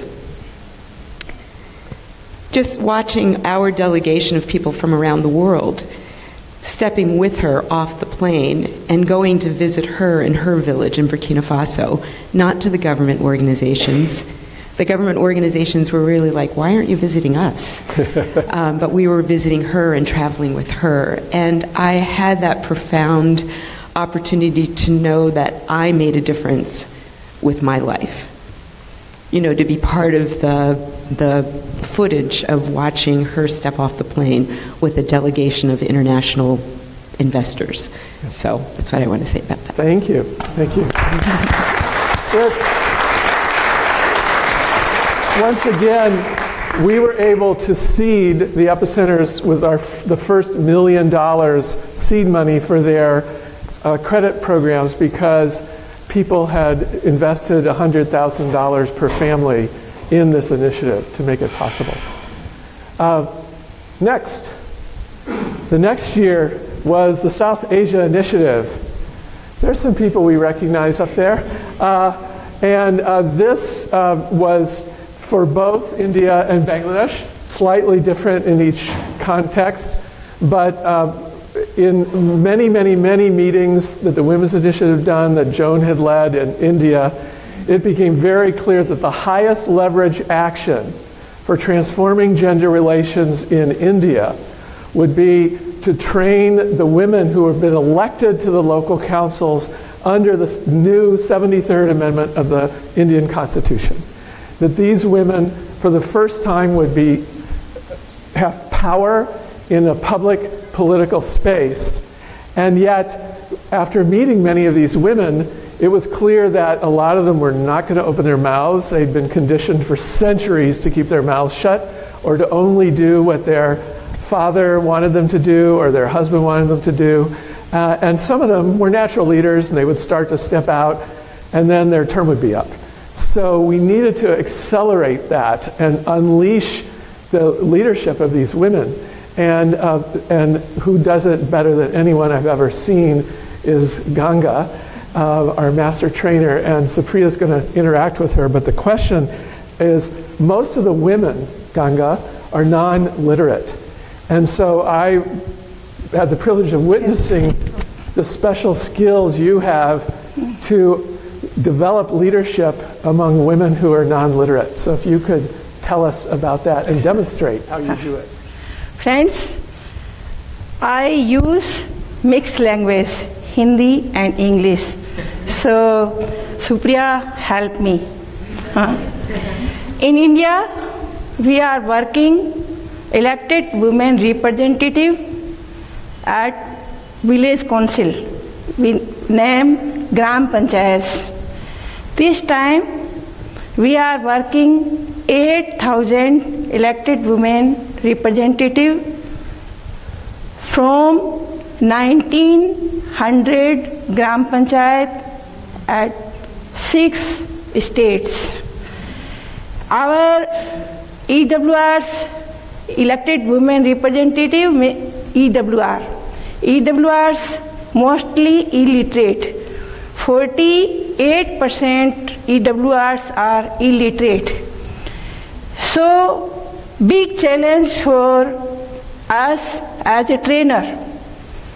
What can we do in training to joyful learning, to participatory learning? So we use song, drawing, exercise, group exercise, case studies, stories, etc. So I show you one exercise. Supriya, please help me. जब महिलाएं आती है training में तो वो अपने आप को एक माँ, एक बेटी और एक बहन के रूप में पाती है। वो अपने आप को एक पॉलिटिकल लीडर या पॉलिटिकल सिटीजन के रूप में रिकॉग्नाइज नहीं करती है। So when the rural women, the elected women representatives come to the workshop, they walk into the room in the roles that have been assigned to them by society, as a daughter, as a mother-in-law, as a daughter-in-law, and they do not see themselves as politically elected women who have an accountability, right? Yes. India में महिलाओं को home based role में ही रखा गया था, सो वो अपने आप को लीडर के रूप में थोड़ा देर से समझने की कोशिश करती है, क्योंकि पैट्रियार्कल सिस्टम वहाँ पे है और उनको इनसाइड द होम रखा गया है। इसकी वजह से ये प्रॉब्लम आता है। सो हम लोग पहले ये कोशिश करते हैं कि वो माँ बहन बेटी से ऊपर उठकर खुद को सिटीजन्स के रूप में रिकॉग्नाइज करे। This is big challenge for us कि वो अपने आप को इंडियन सिटीजन के रूप में रिकॉग्नाइज करे। Because India is really part of the patriarchal system, and it's really ingrained in our genes, it's very difficult for the women, even though they get elected to office, and it's a significant position, to actually step out of the gender-specified roles and find themselves located as a citizen of a country, or even a representative on behalf of the people in their communities. And the work that Gangaji and others like her do becomes even harder to explain to them that they need to set that aside in order to step into and discover who they can be as the leaders on behalf of the people they're serving. So, हम लोग start करते हैं, पहले वो अपने आप को citizen के रूप में महसूस करे, और लीडर तो वो बन गई है, पॉलिटिकल लीडर तो वो बन गई है, तो वो सिटीजन्स के बाद अपने आप को एक लीडर के रूप में महसूस करे। तो मैं आपको बताने चाहती हूँ एक एक्सरसाइज के माध्यम से कि हम उनको अपना सिटीजनशिप कैसे महसूस कराते हैं। So being elected gives one a label of a leader, but one doesn't discover what that means until they have to actually take actions and lead. And in understanding that leadership role, understanding their role as a citizen that one gets at birth. When you're born into a country, you become a citizen of that country. And that self-discovery is what Gangaji is going to show you with an exercise. She might ask you guys to participate, so be careful. So, मैं आप सब से request करूँगी. I request to you all, your hand out. Yes, anyone. Our hand. Okay. This finger little. Okay? So in our society, in our India, some rich, some poor, some from city, some from village, some from upper caste, some for lower caste. So many religions, so very differences in populations. So our Indian Constitution gives us right to equality. तो इस तरह से अब बातचीत करके कि बहुत लोग छोटे बड़े हैं, पर भारतीय संविधान कहता है कि हम सब बराबर हैं. We are equal. So first our right to equality.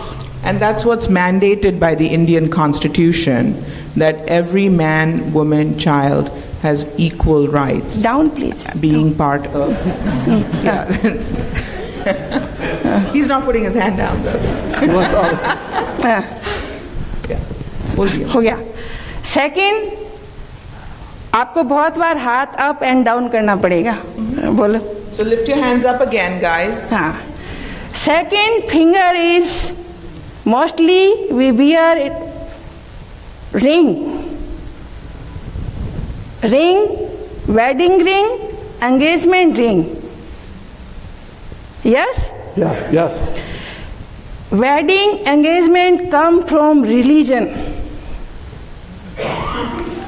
So हम ये सब बता के उनको कहते हैं we have right to choose our own religion. So, I think they got that. Yeah, that was clear. Aage. And so this finger occupied this. Huh? Yeah. No freedom. So, third, our fundamental right is right to freedom. Go away, right to freedom.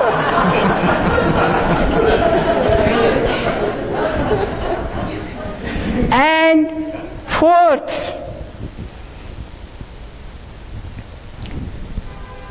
when you torture me, when you abuse me, I challenge, do not this, do not this, do not this.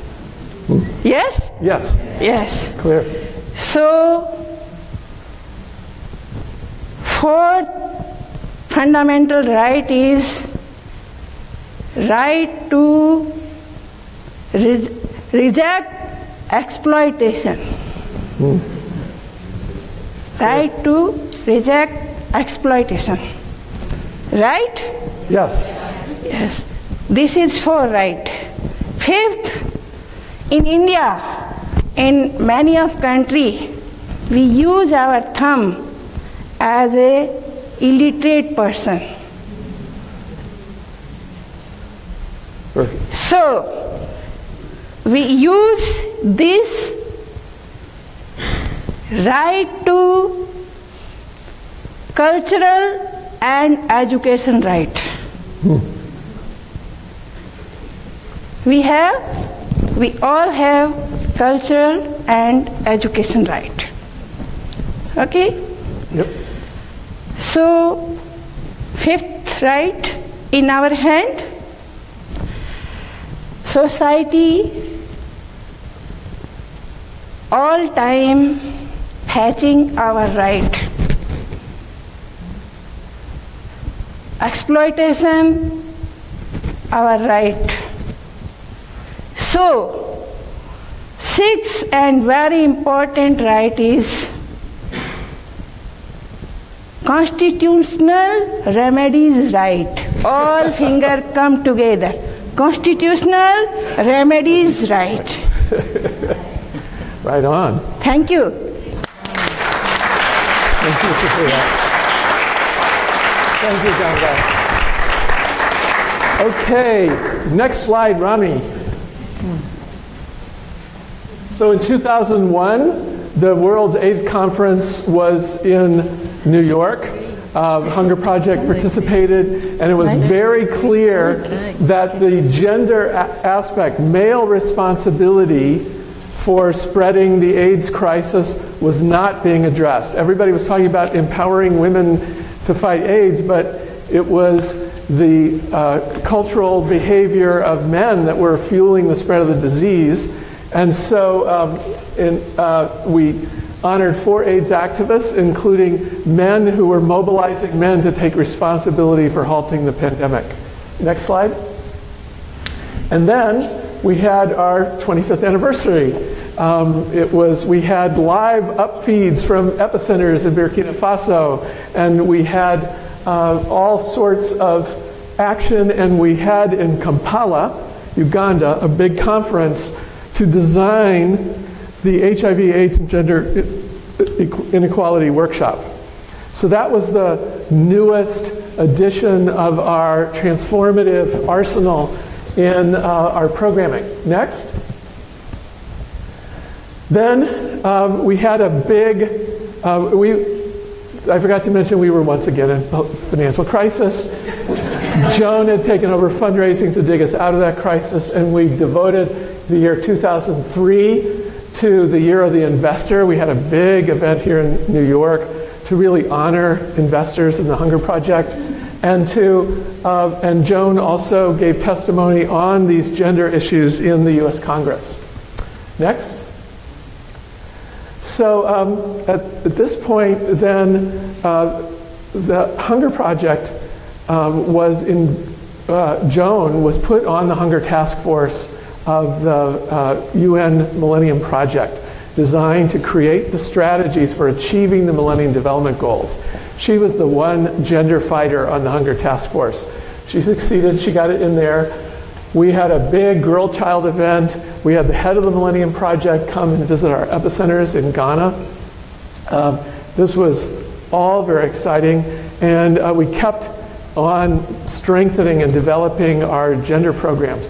Now, Patricia, who's here with her mic, she leads one of our biggest gender intervention programs in Ghana, and I'd like her to tell us about it. Hello, everyone. Are we still in morning or afternoon? Afternoon. Then good afternoon. Good afternoon. Great. The Hunger Project works with our epicenter strategy. And as we have heard from my co-speakers, we still are in the great work that was done by people like you who started whilst I wasn't even born, because I was born in 1985. So when they started giving the history, I said, wow. So some of these great people prepared the way whilst I was even in the womb. And this is my time to also contribute to the great work they have already started. Question for her. So in Ghana, I coordinate the Her Choice program, and it's about eradicating child marriage in our communities and in our epicenters. We work with adolescent girls and boys, both in school and out of school. And we educate and sensitize them on the existing laws of child marriage. Ghana frowns on child marriage. Marriage that takes place before the age of 18 is an abuse. It is a crime. But in our rural settings and in rural Ghana, most of the girls don't know, even the parents themselves. So the Her Choice program educates community members to be aware of these existing laws and to empower girls and boys, adolescent girls and boys, to take up action against child marriage and against inequality that is going on in the community. We do this through the school system.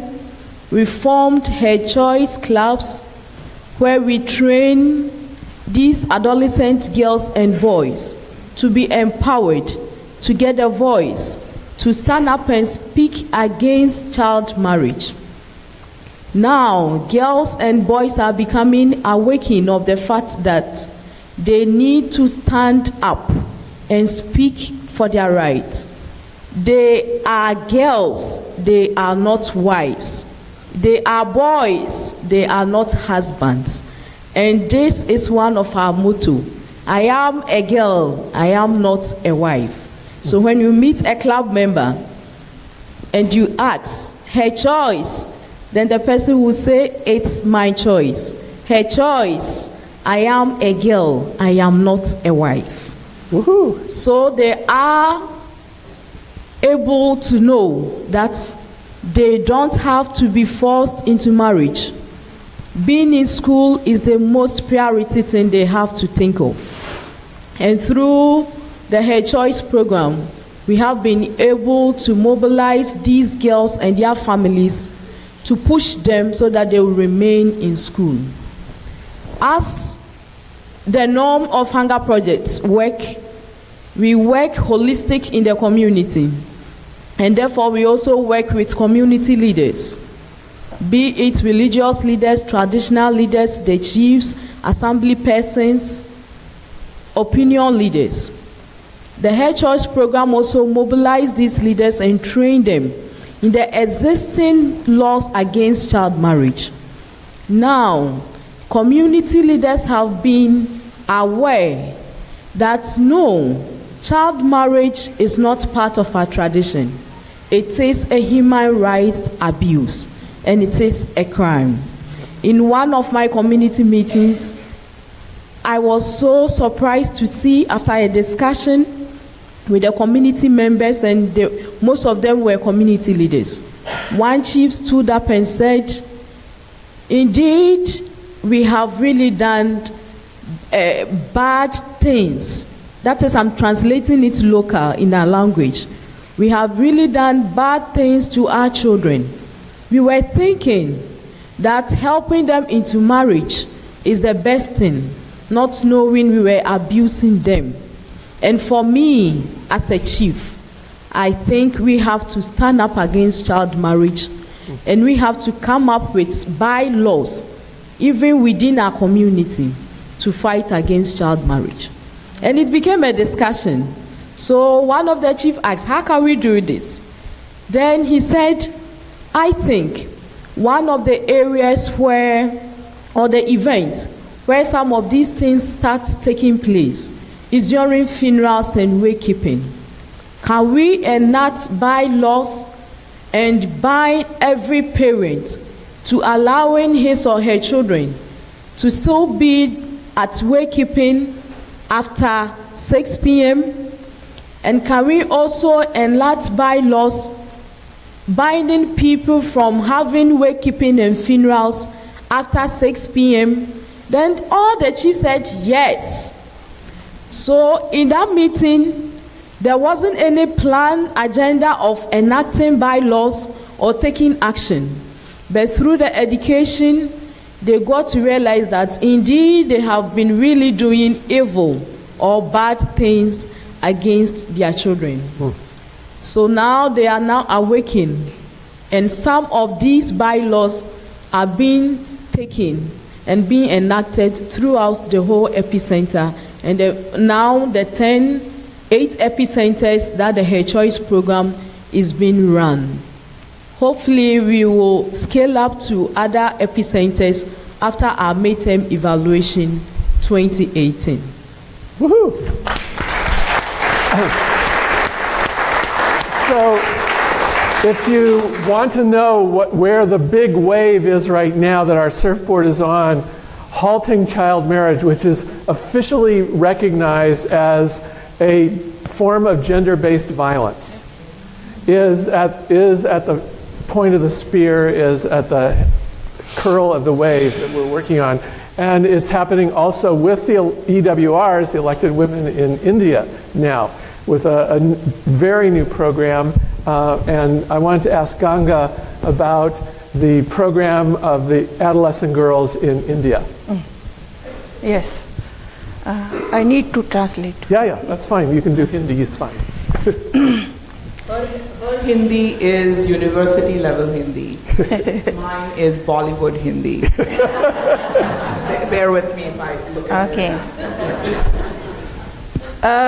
India में हम जो चुनी हुई जनप्रतिनिधियों के साथ में लगभग पिछले 17 साल से काम कर रहे हैं। ये जनप्रतिनिधियां जब ट्रेंड हो जाती हैं तो अपने गांव में पानी के लिए, फूड के लिए, इलेक्ट्रिसिटी के लिए, रोड के लिए और जितने भी ज़रूरतें हैं उनके लिए काम करती है। उनके प्रायोरिटी में गरीब लोग ज़्यादा रहते हैं। So when when a woman gets elected into a village democratic position in her village council, the priorities of her community become her priorities. So she becomes an advocate for better clean water, sanitation, health, nutrition, gender equity. But one of the biggest priorities she has is helping all the people who are vulnerable, whether it's the differently abled communities or even the poorest of the poor.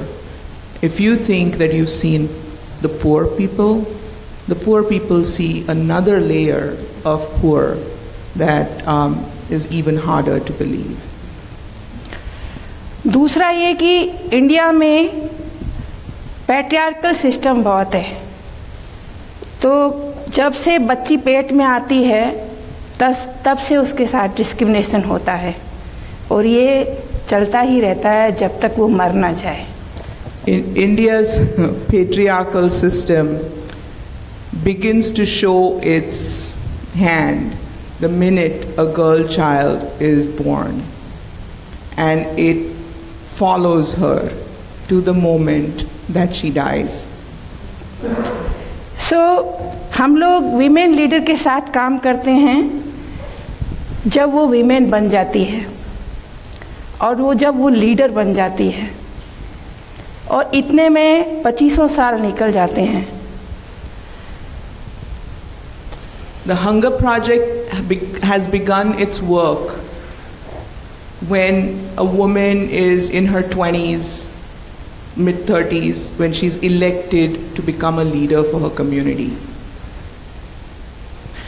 और जो girls और women का discrimination का cycle है वो चलता ही रहता है, चलता ही रहता है, चलता ही रहता है. हम लोगों ने सोचा कि क्यों हम लड़की के औरत होने का इंतज़ार करें, क्यों ना हम लड़कियों को ही एम्पावर करें. हमने अपना ये आइडिया अपने जनप्रतिनिधियों के साथ शेयर किया. हम सबको अच्छा लगा और हमने इस आइडिया को अपना नेक्स्ट स्ट्रेटजी बना लिया. When we look to see what could we do to break the cycle that is currently prevalent, which is what I said earlier, we looked at the possibility of empowering girls who are going to be tomorrow's women and tomorrow's leaders. Tomorrow's citizen. And tomorrow's citizens. Thank you. So we went to the elected women representatives whom we had trained and had an interaction with them to see what they thought of that idea. Would they participate in empowering the girls in their communities to become the leaders of tomorrow? So that would be their legacy for the future. And they wholeheartedly accepted it, and the Hunger Project in India has now created a special strategy to work with adolescent girls in partnership with the elected women representatives.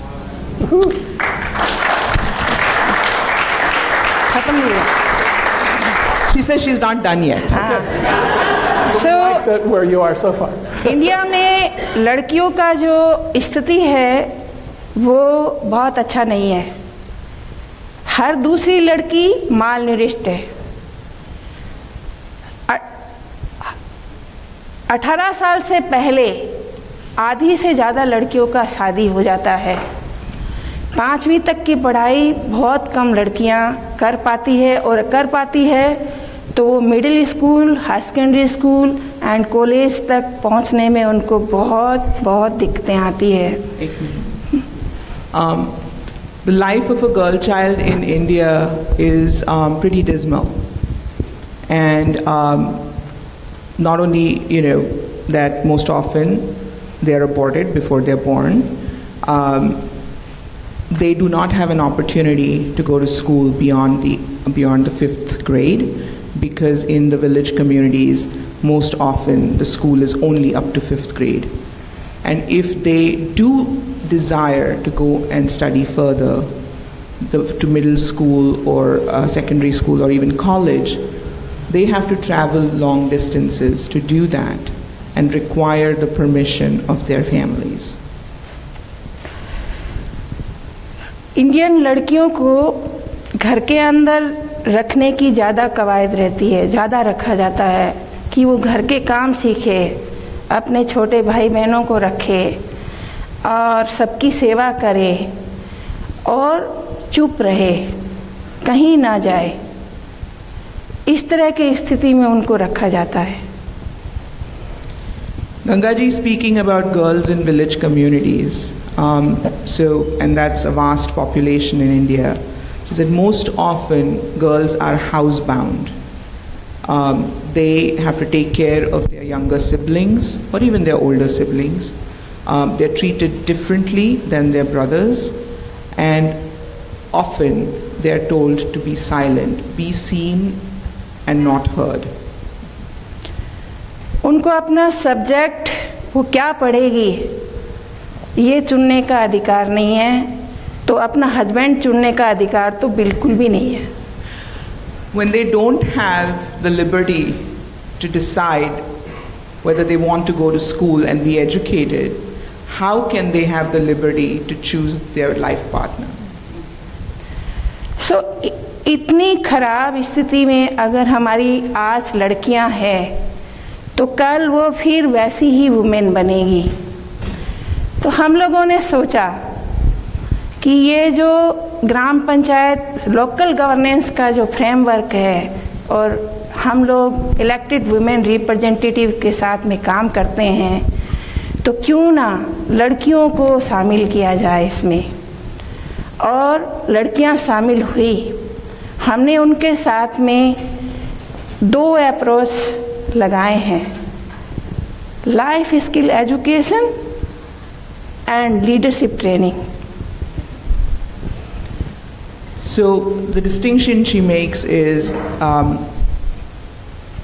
if the lives of the girls continue to be this way, then that would be the life of the woman that she would become.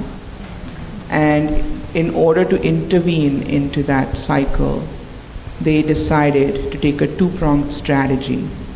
One is to teach them and create life skill learning. And she'll speak more to that.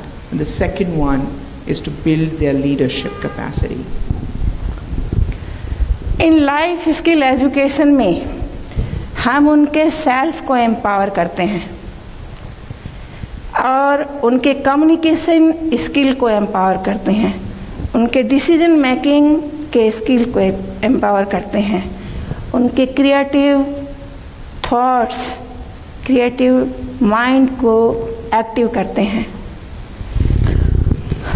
So life skills, we probably thought they were going to be given skills to learn tailoring and things like that. That's not what we are doing.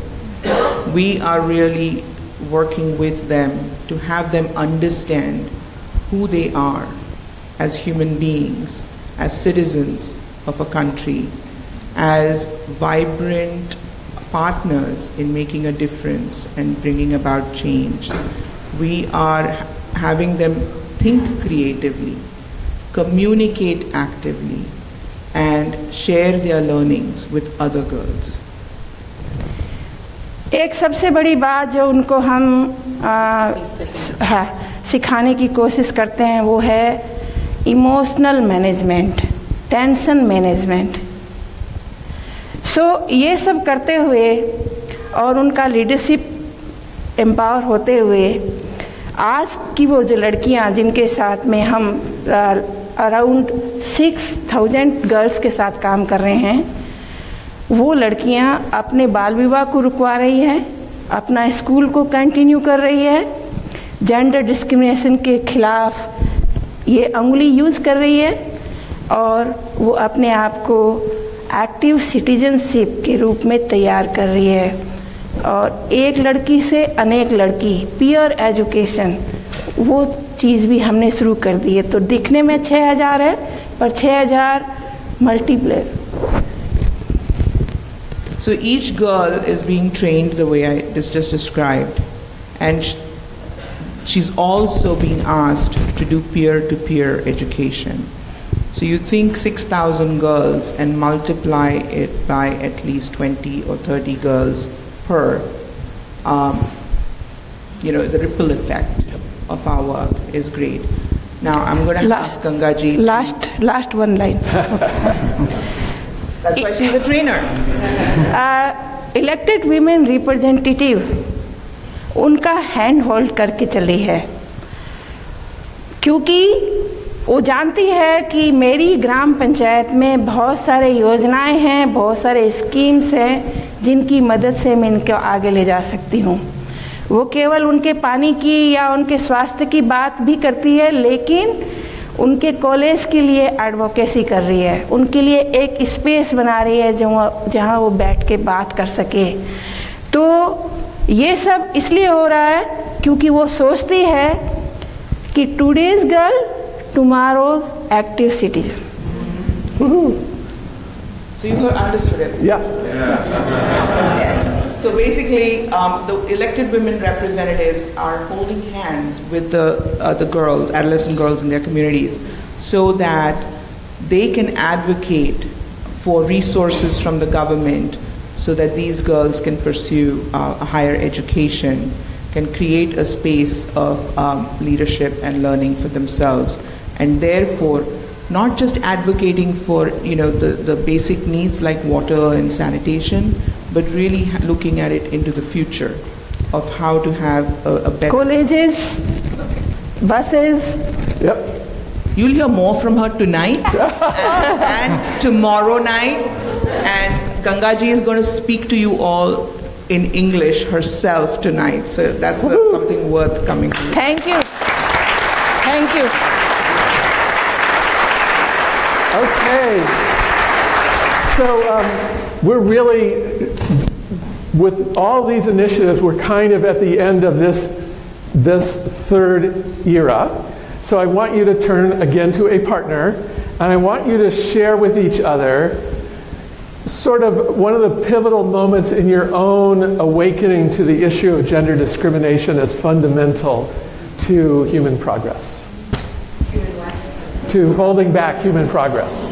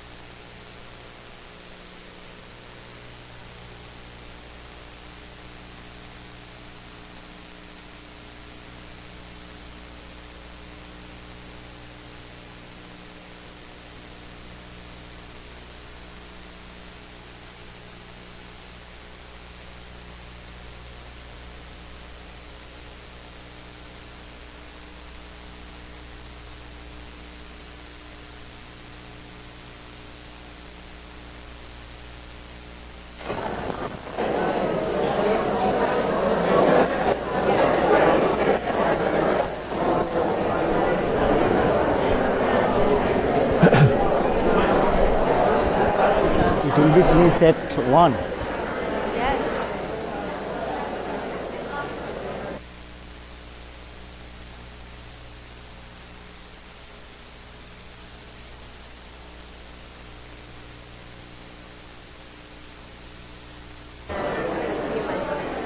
Lot of lights. Okay, please wrap it up. And please turn on my mics if they're not on. Good.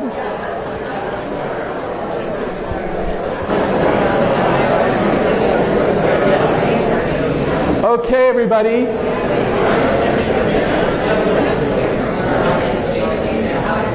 So we're now going to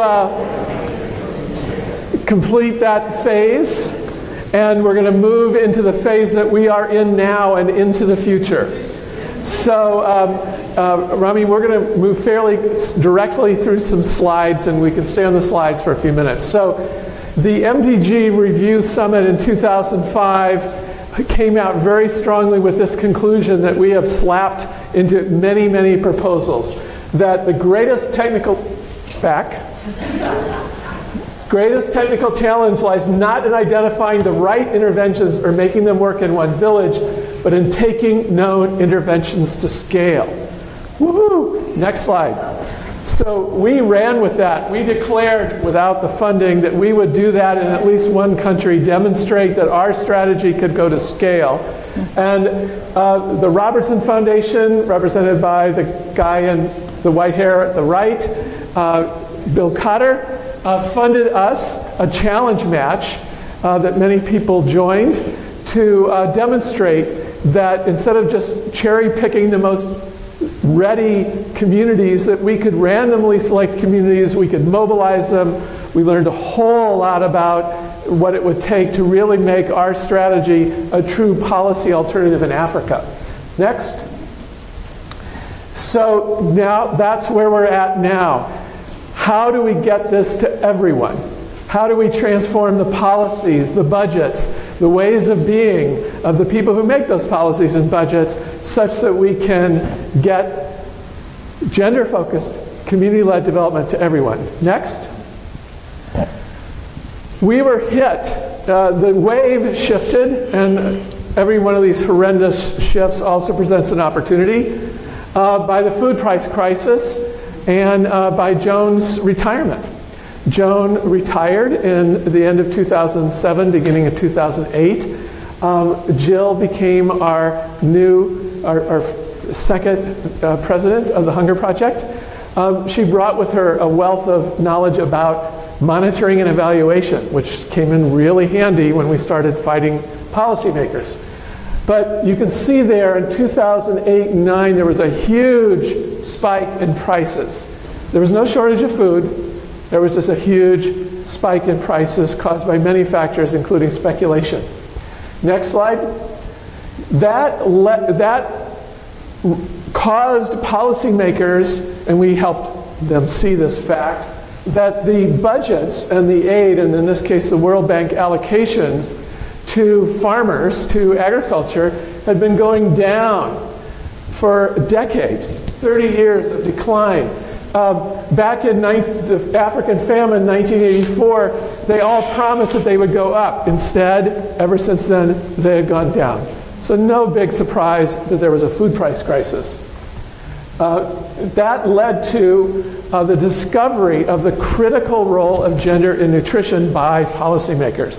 And they launched the 1,000-Day Initiative and the Scaling Up Nutrition movement that focuses on women's nutrition from that period at the beginning of her pregnancy through her child's second birthday. If she's not well nourished during that period, that child has way less opportunity in their entire life, way more likelihood.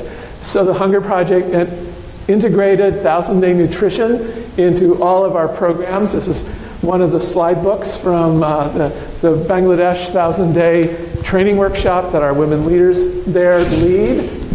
Next. We concocted a new mission statement to define our role in this era. Our mission is to end hunger and poverty by pioneering sustainable, grassroots, women-centered strategies and advocating for their widespread adoption in countries throughout the world. And our third president, Mary Ellen McNish, championed our ability to do that and to come together as one global family aligned with that mission. Our new president that you'll hear tonight, Suzanne Frint, manages us about every 5 minutes based on that mission statement. Okay, is it pioneering those kinds of strategies, and is it advocating for their widespread adoption? That's what we do. Next. So with those commitments by policymakers, starting at the G7, all of a sudden the Hunger Project, which had knocked on policymakers' doors for years and been thoroughly ignored, all of a sudden we were having lunch at the Cool Kids table. We were invited to meetings all the time in all different countries, in all different places. Because the programs that we have, even though we're not at all the biggest NGO, our space with food farmers is immense. And our policy inputs have been very, very welcome. So we started, I was a delegate to the Commission on the Status of Women. Lorena started representing the Hunger Project and larger civil society at the G20 summits. Pascal led a nationwide nutrition campaign in Benin. We did a whole World Bank study on good governance in Bangladesh. Next. And that takes us to the run-up to the post-2015 agenda. The Millennium Development Goals expired in 2015. They were designed to get us halfway to the end of hunger. Some very exciting things happened after 2010. Africa, which had lagged behind in progress, all of a sudden was leading in progress. And the last 5 years of the Millennium Development Goals were looking very, very good. Countries were making way better progress than anyone expected. And the World Bank did this projection that showed, wow, you could get to a statistical zero in extreme poverty by the year 2030. Sure enough. Next. So, we fourth President Osa took over, and she was asked by the board to really conduct a strategic planning process of what this would take. And by this point, we were starting to get grants and support from, not just from us, but also from foundations and governments for sectoral projects, that same kind of top-down narrow projects. We could find a little money for one, the other, but do one mouse click. But what we noticed was that big blue circle, the heart of our work, the transformation of mindsets, mobilizing communities, developing leadership, improving local governance, that wasn't something donors wanted to fund. One more click. And then some wonderful scholars said, oh, that stuff, that's called gender-focused community-led development. And we were able to raise a banner and actually name the distinction of the heart of our work in a way that policymakers could understand. I watched OSA at the UN. They would say, well, what do you do in the Hunger Project? She'd say, we do gender-focused community-led development. They go, oh, really? It has made a huge difference in our ability to have policy influence. Next.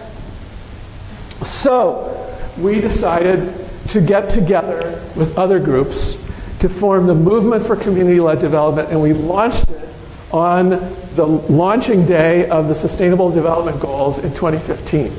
And OSA was seated right next to the CEO of Unilever and the Gateses, and we thought, yes, that's the kind of positioning we want for gender-focused community-led development. So next. The other thing that was happening, and this has also been very exciting for policymakers, is that we had to, for the previous 5 years, Daisy and Samuel and others had really been rethinking the epicenter strategy, confronting what would it really take to have sustainable self-reliance in the epicenters.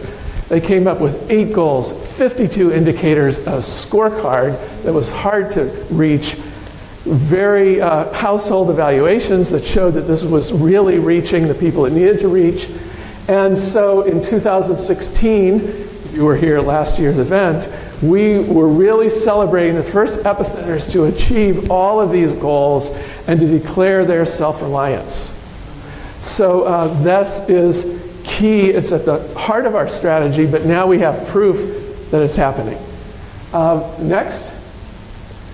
So with the passage of the Sustainable Development Goals and the raising this distinction of our work, we started finding more allies, like the United Nations Development Program. They have global conferences on community-led development. Who knew? And they started flying me to those conferences and helping us reach out to more governments. Next slide. So this is our future.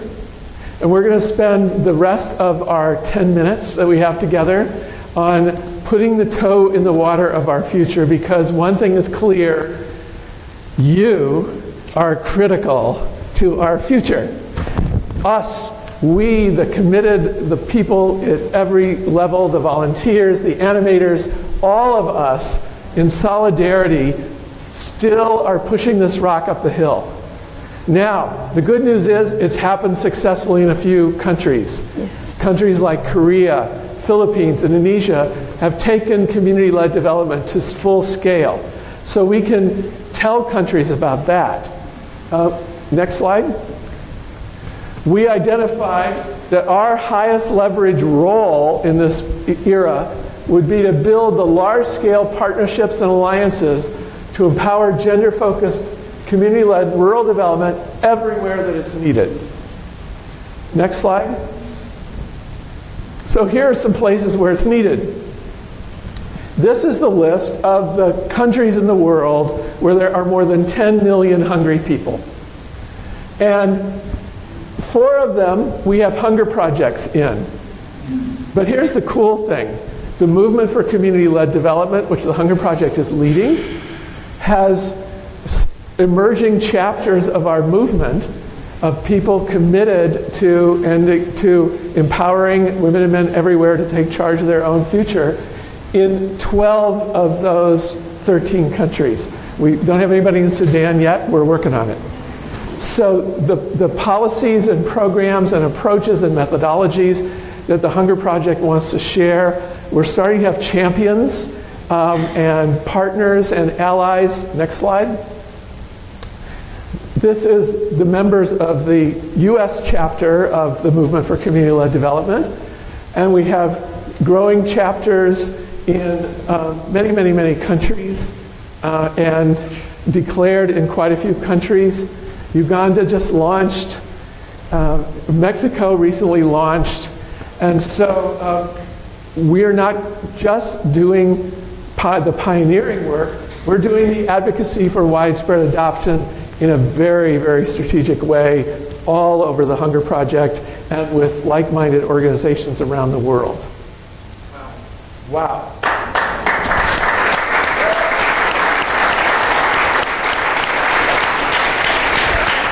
So, next slide. The SDGs aren't just the MDGs. They build on the MDGs and they awaken us to a few problems that we weren't included in the MDGs, like community resilience to shocks, like engagement of youth. There's a huge youth bulge in the population that's largely unemployed. Building peace. And so if I can have the next slide. So one of the exciting new parts of the future that's getting a lot of attention is that data has shown that the work we do in Bangladesh prevents violence. Bangladesh can be a very violent place, and we have now evidence and proof that's attracted a lot of attention. If you could just maybe for 1 or 2 minutes talk about the way, Jameer, that the Hunger Project in Bangladesh is building peace ambassadors and peace pressure groups. Thank you.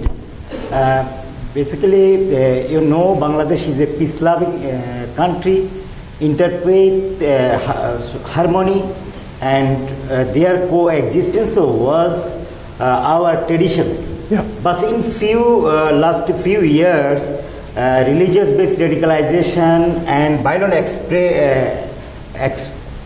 extremism has been growing across the country. To prevent, but our government strategy to stop this extremism through police action.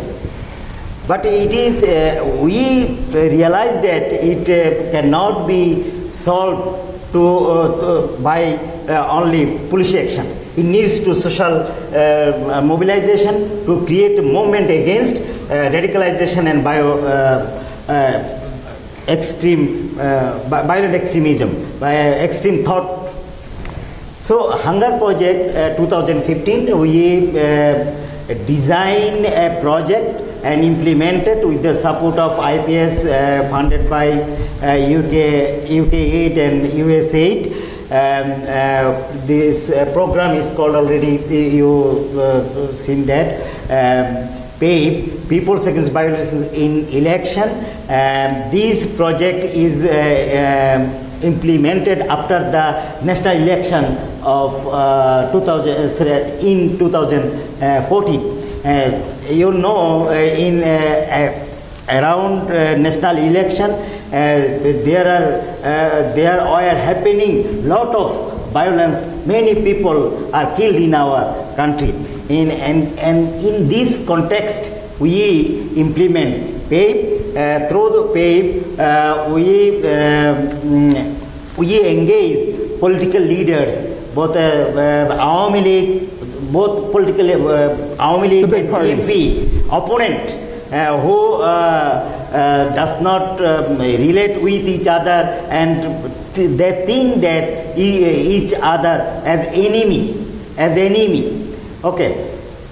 In this context, we arrange training at subnational level, and we engage Awami League leaders and BMP leaders and other civil society leaders in a 3 days training. The training was residential, but through training process, their mindset had changed, and they had good relation each other, and they has committed to peace, to establish peace in their community, and we create till now 1,000 peace leaders. Out of 1,000, we create peace ambassadors. 150 peace ambassadors who are the leaders who organize other 20 peoples and community. They arrange different type of peace events to our community people against radicalization and violent thoughts. Awesome. And perfect. Our different donors are like it, and they are interested to invest in this project. Great. Woohoo! Next slide. So, community resilience, that is the ability to absorb a shock and come back stronger, is really being put to the test right now in Mexico, as you've seen in the news. And so, Ana Lucia, tell us about what's happening. Oh, the mic. Sorry. Thanks, Patricia. Well, it was a month ago that we had several earthquakes in Mexico that shook up a lot also the staff. It was a difficult month last month. It ended up being that the regions that were most affected by the earthquakes, because we have earthquakes almost every month, but these earthquakes were major earthquakes in the country, affected the regions that were normally the poorest regions and the indigenous communities. And what we started to see is we had just actually launched the movement for community-led development a month before the earthquakes. And we were starting to try to figure out, like, how do we scale up? How do we ensure that it's not only the Hunger Project's model and vision of the world, but it's shared by multiple organizations? When we started talking about community-led development, organizations automatically thought, that's what we do. And they signed up, and we signed up, and we have around 25 organizations that just didn't know how to call the how we do development. They called, we do water, we do nutrition, but the how, the engagement of people, the mobilization, the empowerment had been key. So in the last month, since the earthquake, we started to reach out to organizations. Lorena, our country director, who's a leader in civil society, was able to involve around 80 organizations that are working on this project. It was called Epicenter. We didn't come up with the name, but it naturally was aligned with our vision. And we're promoting now community-led reconstruction. If millions are going to come into Mexico, if even people that normally don't invest in development are investing by millions in the country, how do we ensure that the reconstruction is led by the communities themselves? That it's not a reconstruction of, oh, I'm nice, I live in Mexico City, I want to contribute, I'm going to come and build houses the way that I want them to be, but to actually listen and pause to communities themselves. And we're reaching out about 5 points. One, that it has to be led by communities. It has to have a human rights approach. That the reconstruction has to be led by women and have a gender focus. It cannot create more inequalities. It cannot create more housework, more burden, more challenges for the women. And that it has to be multicultural. A reconstruction in one region is not the same as reconstruction in another place with a different culture. So we're advocating for that, and we've been quite active. And it's been a lesson also for us at the Hunger Project, because disasters are happening around the world, natural disasters. It's going to be increasing. And now, when we started to think, what is our highest leverage role? What is missing in the conversations? It's community-led development. Awesome.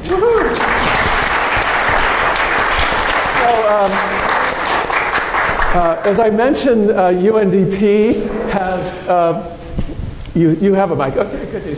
So UNDP and the local government ministry in lots of countries are now really interested in working with us, and I wanted to ask Daisy to just quickly tell us the latest breakthrough in Uganda. Okay, thank you. So we have been struggling with this scaling up our epicenter strategy. We started over 10 years ago trying to talk with our government on how they can actually adopt our strategy and implement it, and it becomes part of the government strategy for ending hunger and poverty.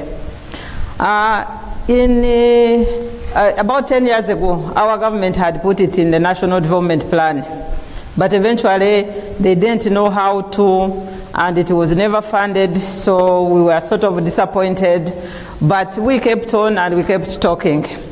And with the advent of the SDGs, sort of we went back to the table and said, now, here is an opportunity, and you have signed to this UN commitment, so how do we go about it?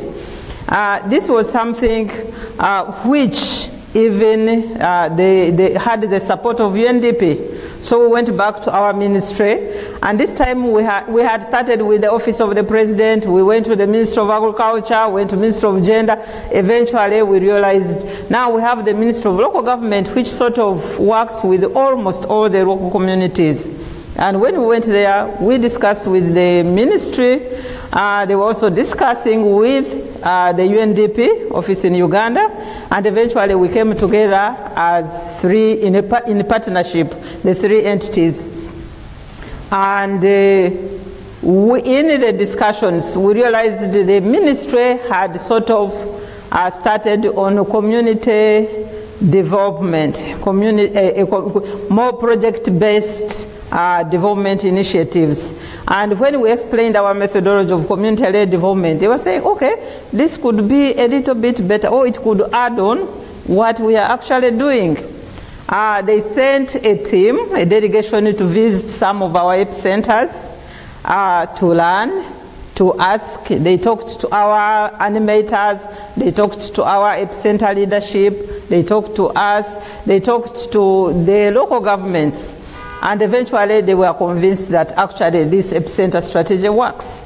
And as of this year, we are piloting together with the ministry and UNDP, we are piloting one epicenter in one of the districts in northern Uganda, and we have two in the pipeline. So we believe that once that piloting phase actually becomes successful, and we believe it will be, because it is on track, communities have been mobilized, construction has already started, people are contributing materials, the local government is also really very happy, and we feel that with that epicenter we'll be able to scale up and go to the other two epicenters as pilot, and then we'll be able to go beyond. About a month ago, actually John was in Uganda, we held one of the an international conference on community-led development, and we are also showcasing our epicenter strategy and our partnership, and we believe that going forward, this is one of the ways in which we are seeing the scale-up really going very well. Yay! Next slide. So the last big challenge is youth, and I want to introduce the leader of the Hunger Project's Youth Engagement Task Force, and the first person in the Hunger Project ever to mount that podium at the big room of the United Nations, Mary Kay Costello.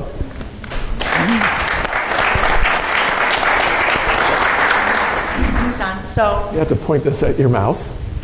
Are we on? Can you hear me all? Okay. So when I started with the Hunger Project a few years ago, I had come from a background of designing and implementing youth leadership skill development programs in Northwest Africa. And I'm learning about all the nuances of the Hunger Project, and of course, and rightfully so, we talk about how women are half of the population. But youth make up half of the population too. And John said, how often are you going to bring up the youth thing? I'm like, every day, until it becomes like one of our top priorities. And now it has. Fast forward to where we stand today, moving into our strategic plan through 2020 and beyond, youth engagement in our programs and scaling that up even beyond what we have in existence now is at the forefront of one of the more responsible and relevant things the Hunger Project can do in keeping the youth engaged in our work. So I have been working with Anna as my co-lead in the Youth Engagement Task Force and about 8 or so other program and partner country staff to be looking at what this so-called overhaul of our programs would look like in having this very dedicated, strategic, intentional inclusion of youth engagement and leadership skill development. Unemployment among youth is, of course, a vast issue, but we want to be very meaningful about how we're looking at issues of unemployment and inclusion in society for youth. What are youth interests? What are their goals? How can we make what they're interested in doing for their future not just an employment opportunity, but also confidence building and making sure that maybe they're not only working in agriculture, but getting involved in other trades. For example, the stress was made by a male Ghanaian youth in the field in the central region as well. So thanks to the awesome work that we are seeing in Her Choice and in India and across Bangladesh and other youth pockets of development work that we're doing, we really now are in a place where we have strong results and numbers, where our work currently is showing strong results around youth leadership and engagement. But as John mentioned, we're taking the leadership role in the advocacy space around this as well. The Hunger Project has been a huge leader in standing with the Youth and Gender Equality Working Group of the United Nations, the Major Group for Children and Youth, the SDGs Policy and Strategy Group with the youth as well, and a vast number of others, helping draft and finalize youth declarations that are passed on to the Commission on the Status of Women, standing at podiums like this, and essentially leading the force behind what youth globally need and want to do, and what that means, especially in this world of globalized technological communication. The standards are changing. What youth see is different. So yeah, I'm very excited about this. I'm happy to answer any questions that you have, and excited to see what this all looks like. Hopefully it won't be me speaking here. It'll be a youth from one of our programs speaking about this in years to come. So. Great. Okay. So this is our future. It still, as always, it's you and I, investors in the Hunger Project, who make this possible. And we have, together in our common humanity with the world, seen hunger reduced from killing 30,000 children a day to now less than 8,200. And that's still not enough. We need to finish the job. We believe we're strategically poised to finish the job. And the world has committed to finishing the job, and yet it still doesn't have the policies and budgets in place to do it. So our advocacy for widespread adoption, our continuing to be pioneers at the cutting edge, are critical to this future.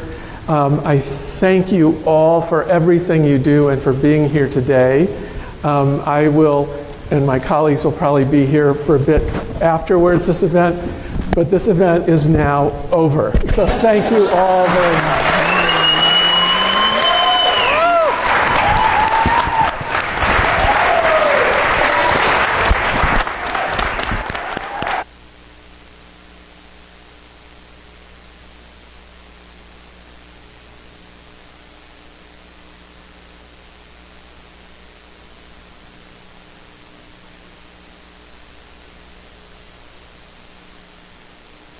The music, stop the music. There's as you may have seen on the program, there's a brunch tomorrow.